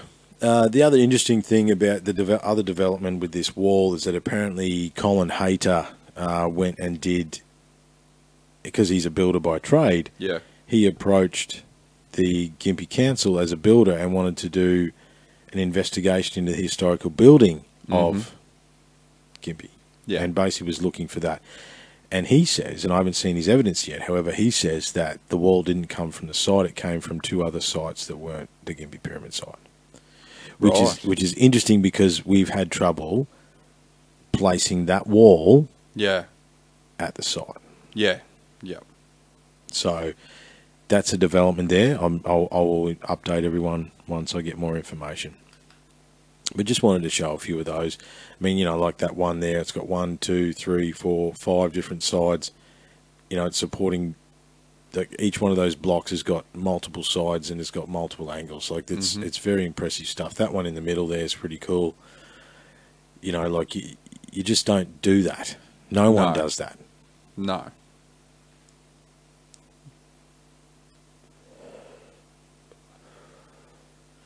It's fascinating. But that's about it for Gympie, because we've obviously gone at length about that. But that's a few of the things that I found. Well, that just ties Gympie into the global culture. It does, yeah. Is what it does. Yeah. It adds. It says, hey, we've got some stuff too. Yeah. Yeah. Well. And it's interesting to look at. It makes you think. What more is there that we don't know of? And look, I am going to dig into the megalithic walls on Easter Island. And maybe because we've got so many photos of the wall at Gympie, do some comparisons. I did start to do that, and I thought, well, we're going to go too long. Like, it's going to be a bit of a rabbit hole. Yeah. So that's not for tonight. However, look forward to a bit of analysis on that in the near future. Beautiful. I want to go a little bit left of centre now to australite tektite. Now, that, as we understand, is not australite tektite. However, that is the stones that the strong boys have. Yep. Okay. Now, why do I say that's australite tektite? I say it because of that, because of the one on the left there. Mm-hmm. That is the one on the left there. Yep. Okay. Now, if we are to entertain, well, we can. NASA documents tell us that there was a great body in low Earth orbit 780,000 years ago that slowly crashed into the planet. Right. Okay. And the tektite is all these buttons, right? That's a classic australite tektite button, right? Mm-hmm. One on the top and 2 different on the bottom there. But if it's a massive body that was in low Earth orbit, it all wouldn't have been tiny pieces. Right. Okay. Now, where I go a little bit woo-woo with it is if we're buying into that alternate origin theory where they were beings from another planet that used genetically modified us, etc., they used, and understanding now that they think the best version of material to build artificial intelligence is actually using silica. Yep. Okay. It's the basis of a lot of microchips. It's the silica. Yeah. This is what this is. Okay, it's high in silica. Mm-hmm. All right. Remember, I had a very trippy experience with those stones when I sat in the stone circle. They spoke to me. It was a very, very trippy experience. Okay? I remember you telling me the story. However, maybe they imbued the consciousness into the australite tektite. Yeah. Consciousness, information. Exactly. Yeah. We're storing information on silica now. Yeah. Yep. So who's to say that if they came from a star system far, far away, they didn't have that ability at the end to push their energy, information, whatever you want to call it. Data yeah. into the stone. Yeah. I'm hearing you. In some kind of solid state memory. Something like that. Yeah. Yeah, and that's only based on the experience that I had because it was very trippy. Like, those stones spoke to me. Mm-hmm. And I can't explain it any other way. Yeah. And when I was looking at this australite tektite, and I found there's more pieces like that have that yellowy blue colouring. They're not all this, right? And then I thought, hang on a minute, they're not all going to be tiny pieces. There's going to be some giant pieces of australite tektite. Surely. You would think. You would think. Yeah. It's not all going to be tiny pieces, right? No.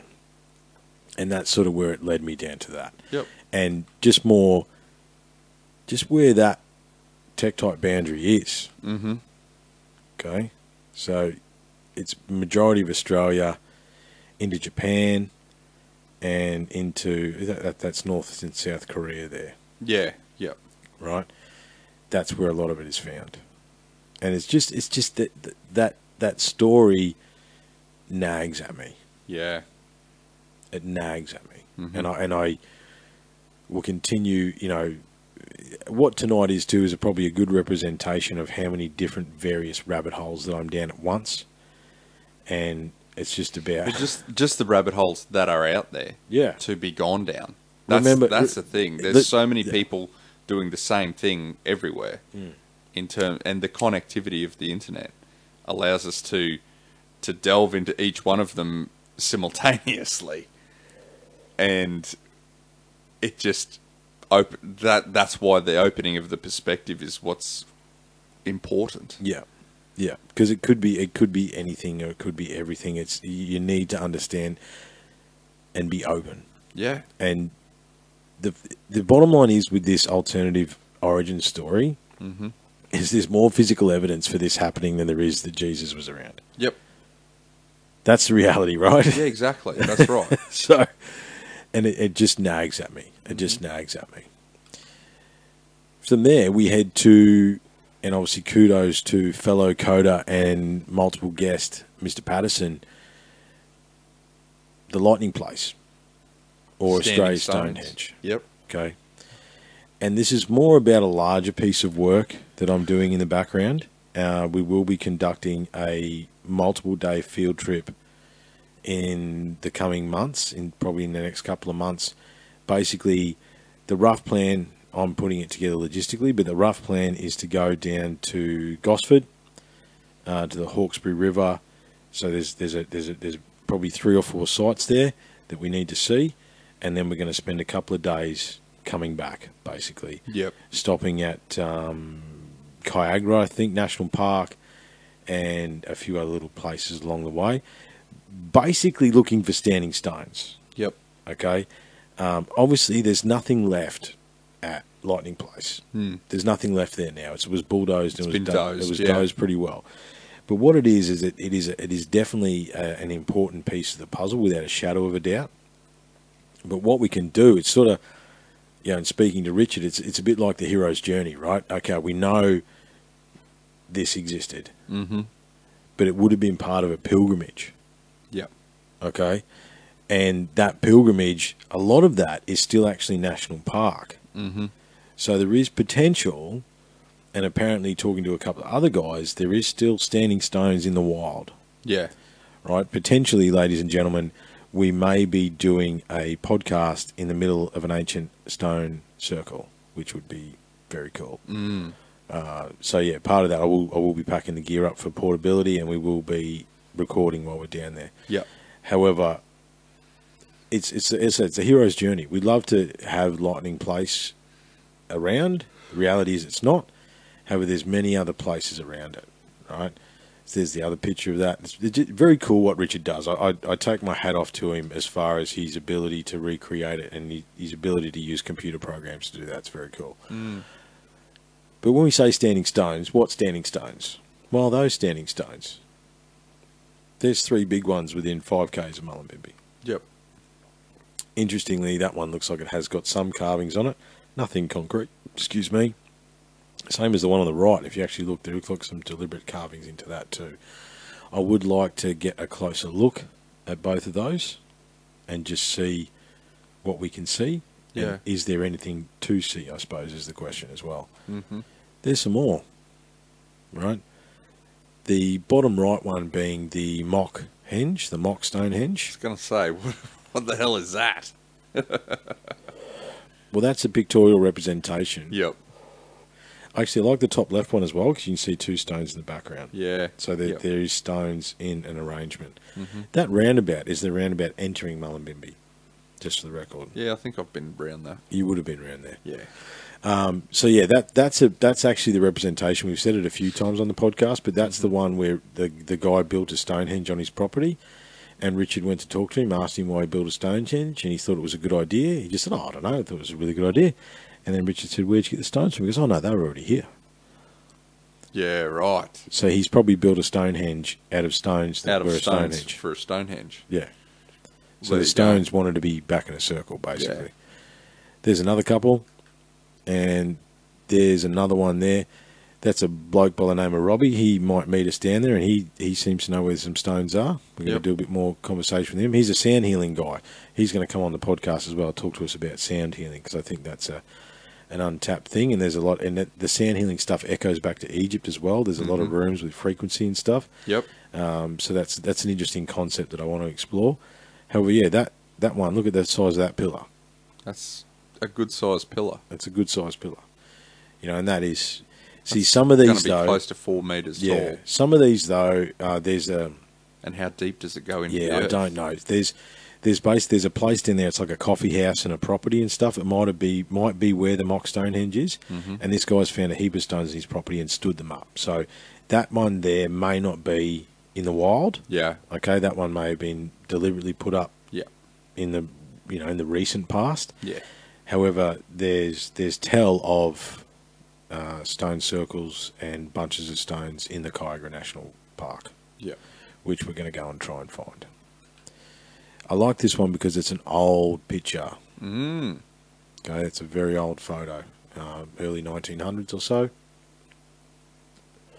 And there's another standing stone. You know, I suppose what I'm trying to highlight here through pictures and through better understanding for everybody is that the reason that I'm probably by my primary investigation at the moment is Australia is because there's something here that we need to discover. Yeah. And we need to try and join the dots of. And it could potentially be the missing link, right? If we can prove, well, in the next part we're going to prove that the Egyptians came here, that means the Egyptians circumnavigated the world. If we can prove that whoever the builder culture was went through Easter Island and then came and went to Gympie, that means there was a global civilization. Yeah. A seafaring, circumnavigating civilization. And the other big question with the Australia stuff is why was Australia left off all the maps for such a long time? It was almost like it was deliberately left off the maps. There's another guy that I'm talking to who's got some very interesting theories about that. That's not for tonight. I'm coaxing him to come on and tell us about it. It's to do with gold. Yep. Which would make sense. There's a theory that, one of his theories is that they used the gold from Australia to build the Egyptian Empire. All right, and then we had Collins say that Egypt is a reflection of Bambara. This connection with Egypt is one of the is the linchpin. Okay, this is if we can prove why they were here, or at least present multiple perspectives on why they were here. Yeah, I was going to say increase the bandwidth. We need to fill out, find more things. Because everyone goes, oh, but we've known about the fact that there's boomerangs in Egypt for ages. And it's like, really? I've been into megaliths hardcore for the last, however many years, and I've only just stumbled upon it. If everybody knew, it'd be better understood. So we need more points of data to build a bigger picture. Yeah. And then we can actually seriously have a look at the who, what, when, where, whys. And just think about the consequences of that, right? The consequences of the Egyptians came here, according to the glyphs, 500 BC or so. Yeah. Before we get to the glyphs, though, this is actually the first time anyone's seen this. This is a UTC discovery. This is what you found. Yeah. Well, Martin. Technically, and I will give kudos to Martin. Martin walked over and went, oh, what's this? You might like this, Triff. And then I proceeded to freak out. Yeah. Okay. This is the imprint. The imprint that is in the Glasshouse Mountains. Yeah. Now, one of the things I do want to do is go back there, but what I want to do is I want to go up and down both sides of that creek. Yeah. Yep. Like I want to walk a K in either direction from that imprint, or a couple, and just see if there's anything else. Like I've been a little way down. I've probably gone 300-400 meters one way. I haven't been too much the other way because it goes under the road. I haven't been on the other side of the road. Yeah. However, the one that's on this side of the road, I have gone down the creek probably 300-400 meters. Yeah. And there's some interesting stuff. Nothing too amazing. However, I feel it's like my instinct tells me that I need to go back and spread out. Just go further. Go further. Yeah. Definitely. And straight away what gets me with this is the fact that we're looking at right angles. Precision. And, exact right angles, and the lack of fracturing or anything like that, that you could try to say that it was natural. Yeah, and so obviously I sent a piece of stone away to be analysed. Yep. And it's a type of sandstone. Yep. This type of sandstone is known to break in straight lines. Yep. Okay, which we'll see some of this in a minute. Some of you can see some cracks. Yes. Through it. Yeah. Which are fairly straight. Yeah. Fair enough. Yeah. But these are like melted, rubbed, cut. It's something. It's like it's been melted, right? Yeah, and basically what the geologist said is that in order to melt sandstone, you need to be at 2,000 degrees Celsius plus. Okay. So that just so we can get that into perspective. Yeah. And look, I did a fairly good amateur archaeology dig at that, and you can see, look, that is the, you got the right angle, and then it goes the one to the right there doesn't curve, but it looks like it would have, right? Yes. You can see it started to. Yep. Okay. Yep. And maybe once upon a time it did, right? Remembering that water runs over these rocks every time that creek runs up. Exactly. Okay. So it has had some sort of wash away over the years. Yeah. But this is the other photos that I sent to him, and the geologist said that this looks like it has been cut in some form. Yeah. Like that is not that little section there, the zigzag section.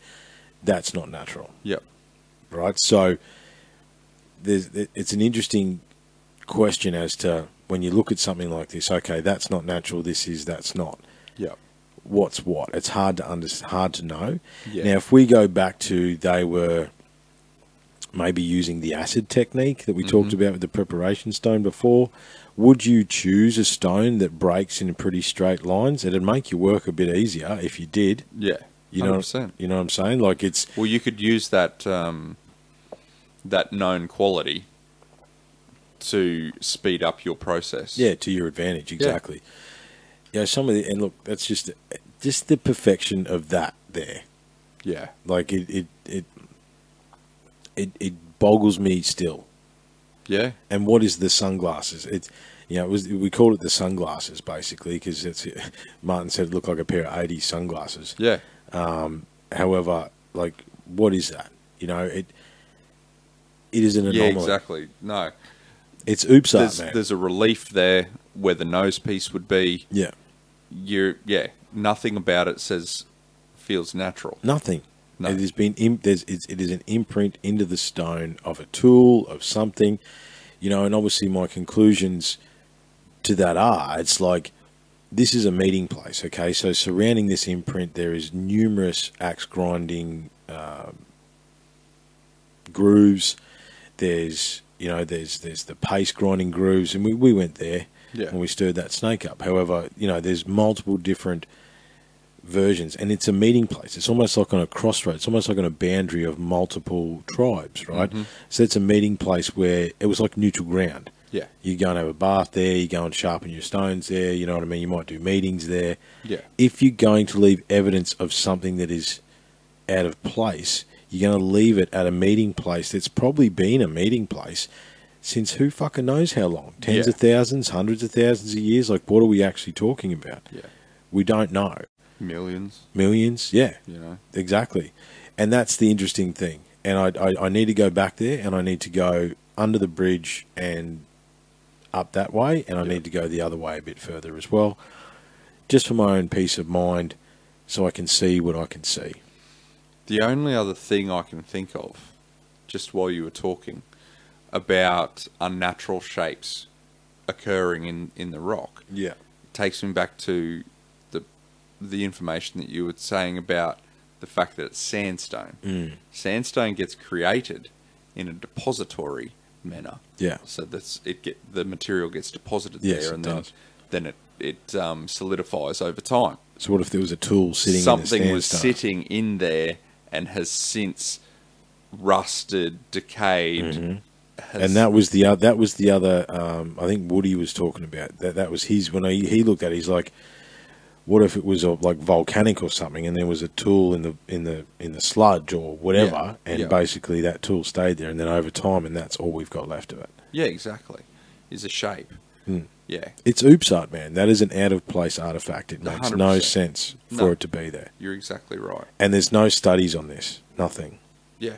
No one has noticed it seemingly before us that day. Yeah. Or at least no one's hung onto it. Noticed it and gone, hang on a minute, what is that? That's weird. Yeah. Yeah. No, that's it, man.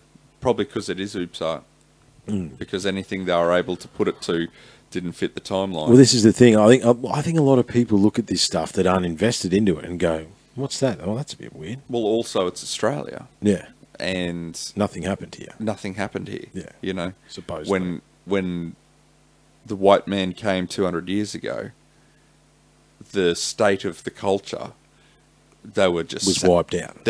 Well, that's... Yeah. But what they found was just a very hunter-gatherer civilization. You know, nothing that's... no civilization in terms of housing and built-up areas and cities and stuff like that. It turns out, though, there was areas. There was exactly. Communal areas. That's there was... right. But all that sort of stuff's been kept. It's been it was destroyed. The transfer of information was destroyed. Yeah. Well, apparently, Colin and the Southern United Tribes group are actually trying to bring back this information. One of the things that I need to go back to this site and actually check is that at the Gosford Glyphs, you remember those like circular holes that are all over there? Yeah. Right? And they're a bit strange. Yeah. And we're basically told that they were used to round stuff off. That's the explanation. Yeah. There's very similar holes in the Bosnian Pyramid Complex, and there's very similar holes at Gosford. And what they're actually doing is marking out a star map. Oh. So I want to go back to where this is. Yeah. Take some photos of them. Take some photos of them and do a bit more field work on it.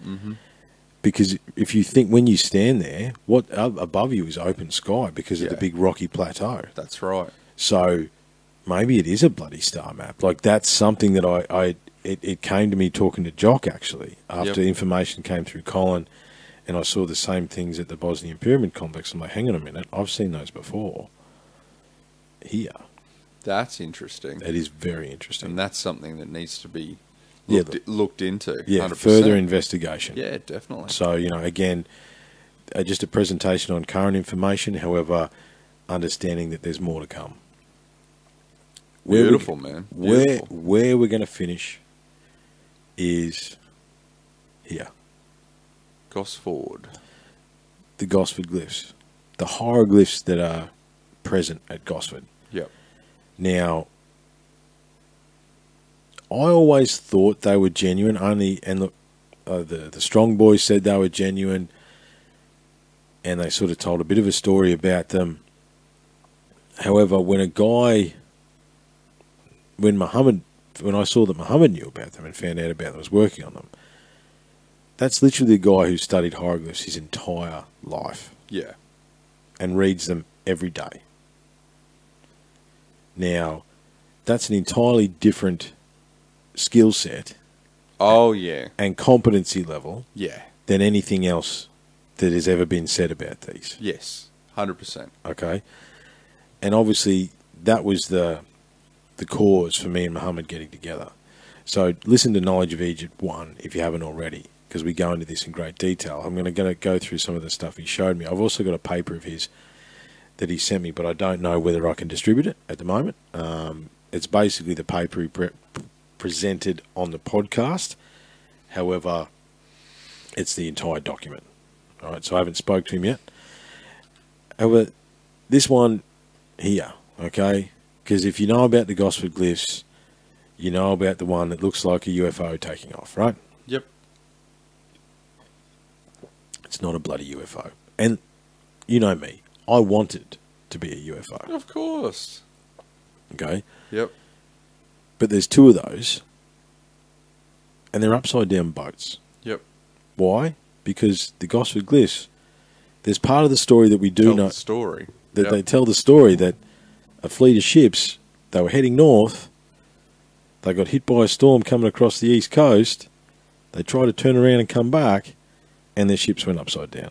Yep. The other one that is to the right of this one, I think, is actually has a broken mast. Like it has this thing, and it's got like a broken mast, and people have said, "Oh, that's like the exhaust port of the UFO." No, that is the dude going, "Our ships got fucked up. It was upside down. Everything got broken." Right? Everyone knows UFOs don't have exhaust ports anyway. Yeah, that's right. Right. However, I just wanted to. It's not a UFO. Yep. Okay. The basic story is clear. That basically they were traveling here. Their ships got broken, and that was the last time they were here, and that was 500 BC. BC, yeah. Okay. Here's some of the other stuff there, and look, this is just some of the examples of the work.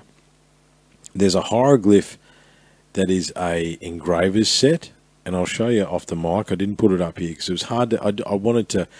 At the end of 90 slides, I knew we'd be a couple of hours in, which is where we are now, so I couldn't fit everything in. We're going to come back and go over this stuff as new information comes to light.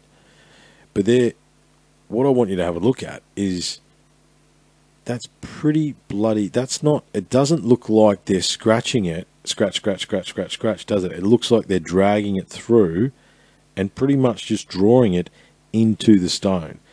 Now, the hieroglyph for the scribe set looks like a soldering iron or something like that. It looks like an object with the button on and off button. I'll show you later. It's crazy. Yeah. Because that's when I've been looking at these carvings, it looks like they were done in one pass. Yeah. Yep. That's what's interesting to me. Yeah. It looks like they were done in one pass. See, we can't help ourselves, bloody Aussies. Can't help ourselves. I saw that. Mate, that's the first one I saw. Of course you did. We can't bloody help ourselves. But again, it looks like they're done. It looks like it's done in one pass. I mean, what's your thoughts on that? Look, man, I'm with you in terms of, the lines look very uniform. That's what I'm looking for. That's the word I was looking for. Uniform in their depth and the way in which they're done. I mean, to think about chiseling these in, it's, and the story that to try and debunk these about a dude just chiseling away, creating, who managed to somehow put very accurate hieroglyphs up according. Well, it's actually it's not that they're accurate. What actually sold Muhammad is that they're inaccurate. It's this guy's writing shorthand. Yep. And the only way you would know that was shorthand of that time period is if you were in that time period. In that time period, yeah. And if this was done in the 50s and 60s, there was no professor with the knowledge to actually be able to do this full stop, end of story. Yeah.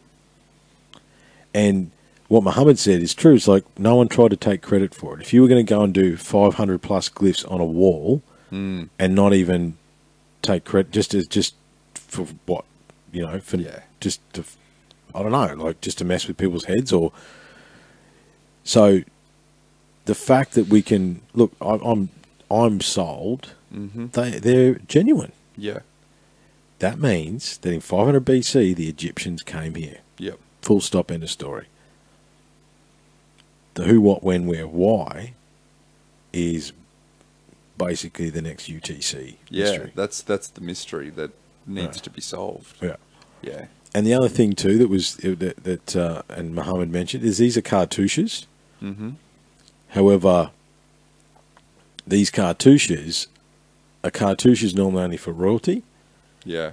But because old mate had just survived a ship crash, a shipwreck, right? He decided to put him and like the captain and that in their own cartouches and in honour of them, right? And Muhammad's like, in Egypt you couldn't do that because it's only for royalty. But he's like, who's going to get them if they're in Australia? Yeah, exactly. And that's another thing. It's the kind of thing a survivor would do. Exactly. Yep. Right, and it's just, man, that is the end. You didn't think that was 93 slides. We smashed through those. Fair So yep. That's the end. That's the end of tonight's presentation. Obviously, with many, many more things to go. Yeah. Right. Last one. That was a lot. My head hurts too. The craziest thing is we haven't even scratched the surface. And that's true. Yeah.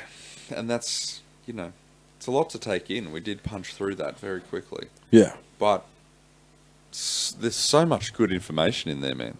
So much good things to be unlocked. And look, it is, as always, posing more questions than answers. But I think we have more knowledge to pose better questions. Definitely. Right? If you think about some of the in-depth stuff and the stuff we discussed tonight, like instead of just oh my God, massive stones. Hang on a minute. What is that stone under there doing? What's this doing? Let's honour the Romans that came here. Let's look at Göbekli Tepe. Look at the fill stones. What's the difference? How did they? You know what I mean? We're digging deeper. Yeah. We can accept. Well, what's the tie between the Egyptians to Australia? Have they been to all the other sites that we mentioned? Absolutely. If they came here, if we've got some evidence of them being here in one place at one time. Yeah, where else were they? Where else were they? Were they frequent visitors? Why does the polygonal masonry on Easter Island pretty much look exactly the same? Yeah, as the masonry on the church at Gympie. Yeah, exactly. Yeah, and that's just another anomaly. There's nowhere else where there's polygonal masonry. Mm-hmm. That's right. And some of that stuff is I'm actually looking at the striations in the stone. Mm-hmm. So like those gouge marks. Those gouge marks. Yeah. Some very similar stuff looking at Easter Island. Yep. Right. So it's not only similar size stones and similar building technique. It seems to be a similar pattern on the surface. Pattern or cutting technique. Yeah. Right. Yeah, but again, I'll go through that and have a bit more of a deeper dive. But yeah, brother, that's Megalithamania II. Well, my friend, you've done a lot of bloody work there. That was awesome. It was a great presentation, filled with lots of good information and great photos to back it up. A lot of that stuff I hadn't seen before. Well, that was my aim. That was my aim, to show the depth of some of this stuff now. Like obviously when we started here 4 years ago, we were... it was the main... It's hard to say, but it was the mainstream stuff we were looking at. Yeah. Mainstream alternative archaeology. Yes. Yeah. Whereas what I'm trying to do is, in order to refine the puzzle pieces, you need to look deeper. Yeah. You need to be in that observer space. Get off the beaten track. Exactly. Yeah. And I think the field trips have been very important as well, because when you're digging in the dirt, you're looking at this stone stuff, you're looking at this, you're analysing the footage when you come back, you're talking, the knowledge that has come through over the last sort of 12 months or so is next level as well. And then having those perspectives just keeps adding, it either makes one dot stronger or it takes away another one. But either way, there's something, when we talk about unlocking the code, I feel like we're on the way. We're more than on the way. Yeah. Yep. I feel like that Australia is the missing link. Mm-hmm. Okay? That's how I feel. I feel like if we can tie Egypt, definitely, but if we could tie the builder culture from Easter Island or we can tie South America. There's genetic links in the bottom of South America. That's undeniable, right? That's right. Yep. So we can already tie South America to Australia, and we can already tie Egypt to Australia. Yeah. There's your polygonal masonry, and there's your hieroglyphs, right? Yeah. If we can prove that, like it's obviously there's a lot of physical evidence we've seen tonight. Yeah. However, if we can bolster, yes, that then means that both of those civilizations were circumnavigating. Yep.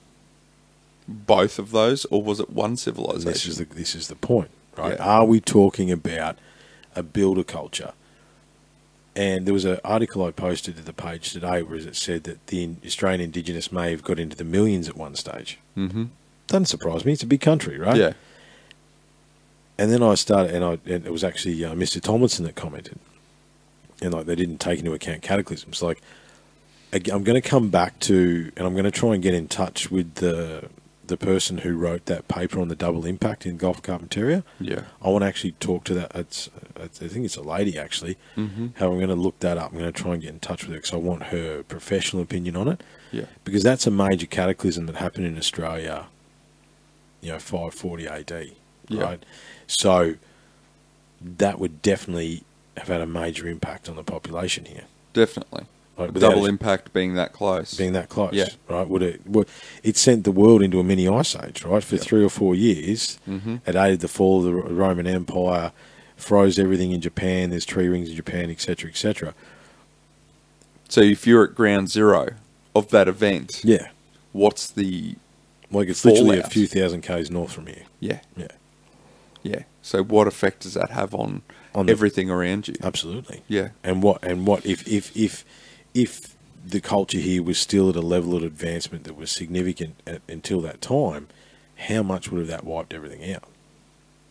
That's a question that has to be asked as well. Yeah, exactly. It's unfortunate, however, it happens. Yeah. But if we can start to join this together, I mean, if you think there's millions here, they reckon 100+ million in South America. That means at one point or another, the global population was over 1 billion.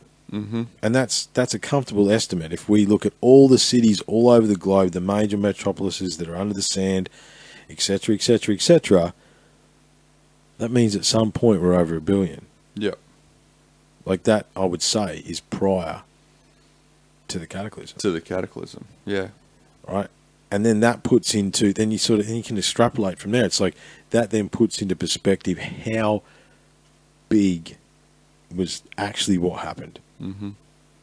Like we don't have any concept. It's one of those things you can't grasp. No. In terms of when you're talking about astronomical distances and stuff Yeah. like that, you can't grasp those, and the cataclysm may just fall into another one of those categories. It does. There's no superlatives, there's no descriptors that can actually truly make us understand. Well, where I'm going right now is Randall Carlson's descriptions of the size of the floodwaters. Yeah, you can't fathom the numbers. Yeah. No, exactly. The size of the tons depths of water, and the flow, the amount of flow rate. Yeah. Yeah.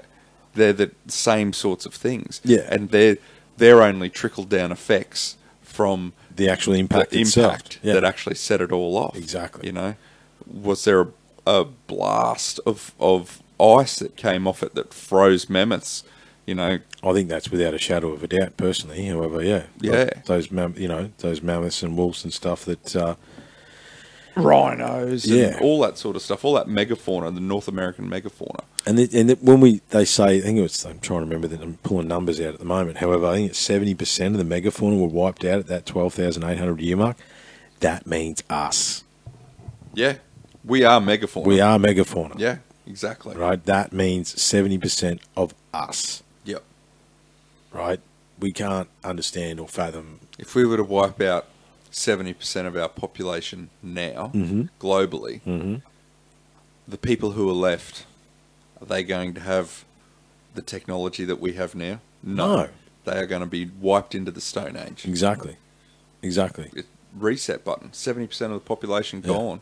But see, that's 70% in the initial impact. What's the ongoing effect? What's the percentage of the nuclear winter and the fact that the sun didn't shine for 1,000 years? How do we grasp that? Not only that, the fact that if you're in a technologically advanced civilization, you might be an artist.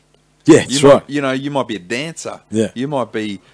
You may not know. You may not be agricultural. No, that's you right. You may not know how to farm. No idea. You may be separate from that life. Yeah. And you go to the supermarket and you buy your food or whatever you called it at that time. Go to the market and get whatever you need to get.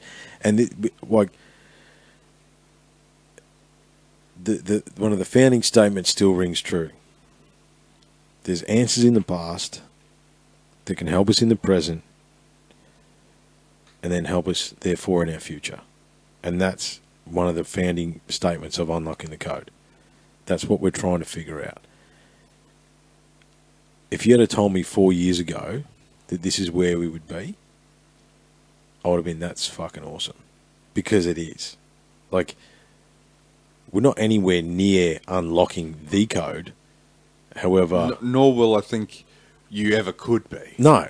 Well, we know nothing, right? The one pixel in that screen is what we know compared to what is available to know. Right. You know, like that's exactly. That's why there's a percentage of the population that prays for the space daddy just to answer the questions. That's right. Someone who knows it, because the problem is no one will ever never truly know anything. But what we can do is take slivers of information that may help us for the future. Yeah, that's really all you can do. Absolutely. And what I do find, it, you know, the deeper I dig into this stuff and I see the other people that are doing it, is there's actually quite a community and quite a growing community behind these questions. Yeah. And I think what we can do with social media and the modern internet and all that sort of stuff is we can choose to make it work for us instead of us working for it. Mm-hmm. And that's what we can do. And that's what I'm doing. That's how do you think Muhammad came on? How do you think I'm getting these? I'm beginning to venture out. And the work that's come before that you've been a part of, mate, and thank you very much, stands on its own now. Mm. Right? If someone looks at the podcast and goes, 131 episodes, right, that's not nothing. No. And then they start to listen to some of our older ones of these with megalithic stuff. That's quality work. You go back and listen to that. We're having a good time. However, the information is good. Yeah. You know, and then we're just taking that to the next level. Well, brother, let's wind this up. Have you got any, out of curiosity, because I know I showed you a lot of new information, what was the craziest thing that you saw tonight that you hadn't seen before? Oh, probably the unfinished obelisk. I thought so. Yeah. The scoops. The how, who, what, when, where, why. Yeah. How do you lift it? How do you move it? What's your thought process? Are you, all of those questions. That was probably the best part for me. Personally. I thought it would be. Yeah. Not the best, but because it was all quality, I'm saying the biggest takeaway. Yeah, absolutely. Yeah. That's the one you're going to go home and have a look at. That's right. Yeah. Exactly. And so you should. You know, the thing is, we didn't even get to Zakara. We didn't get to Luxor. We didn't get to a million other places. You know, and let's not forget the list of countries that are there. Exactly. You know, like Malta's another one that we're going to look into. There's the Megalith Hunter on Instagram basically takes all these pictures of Malta.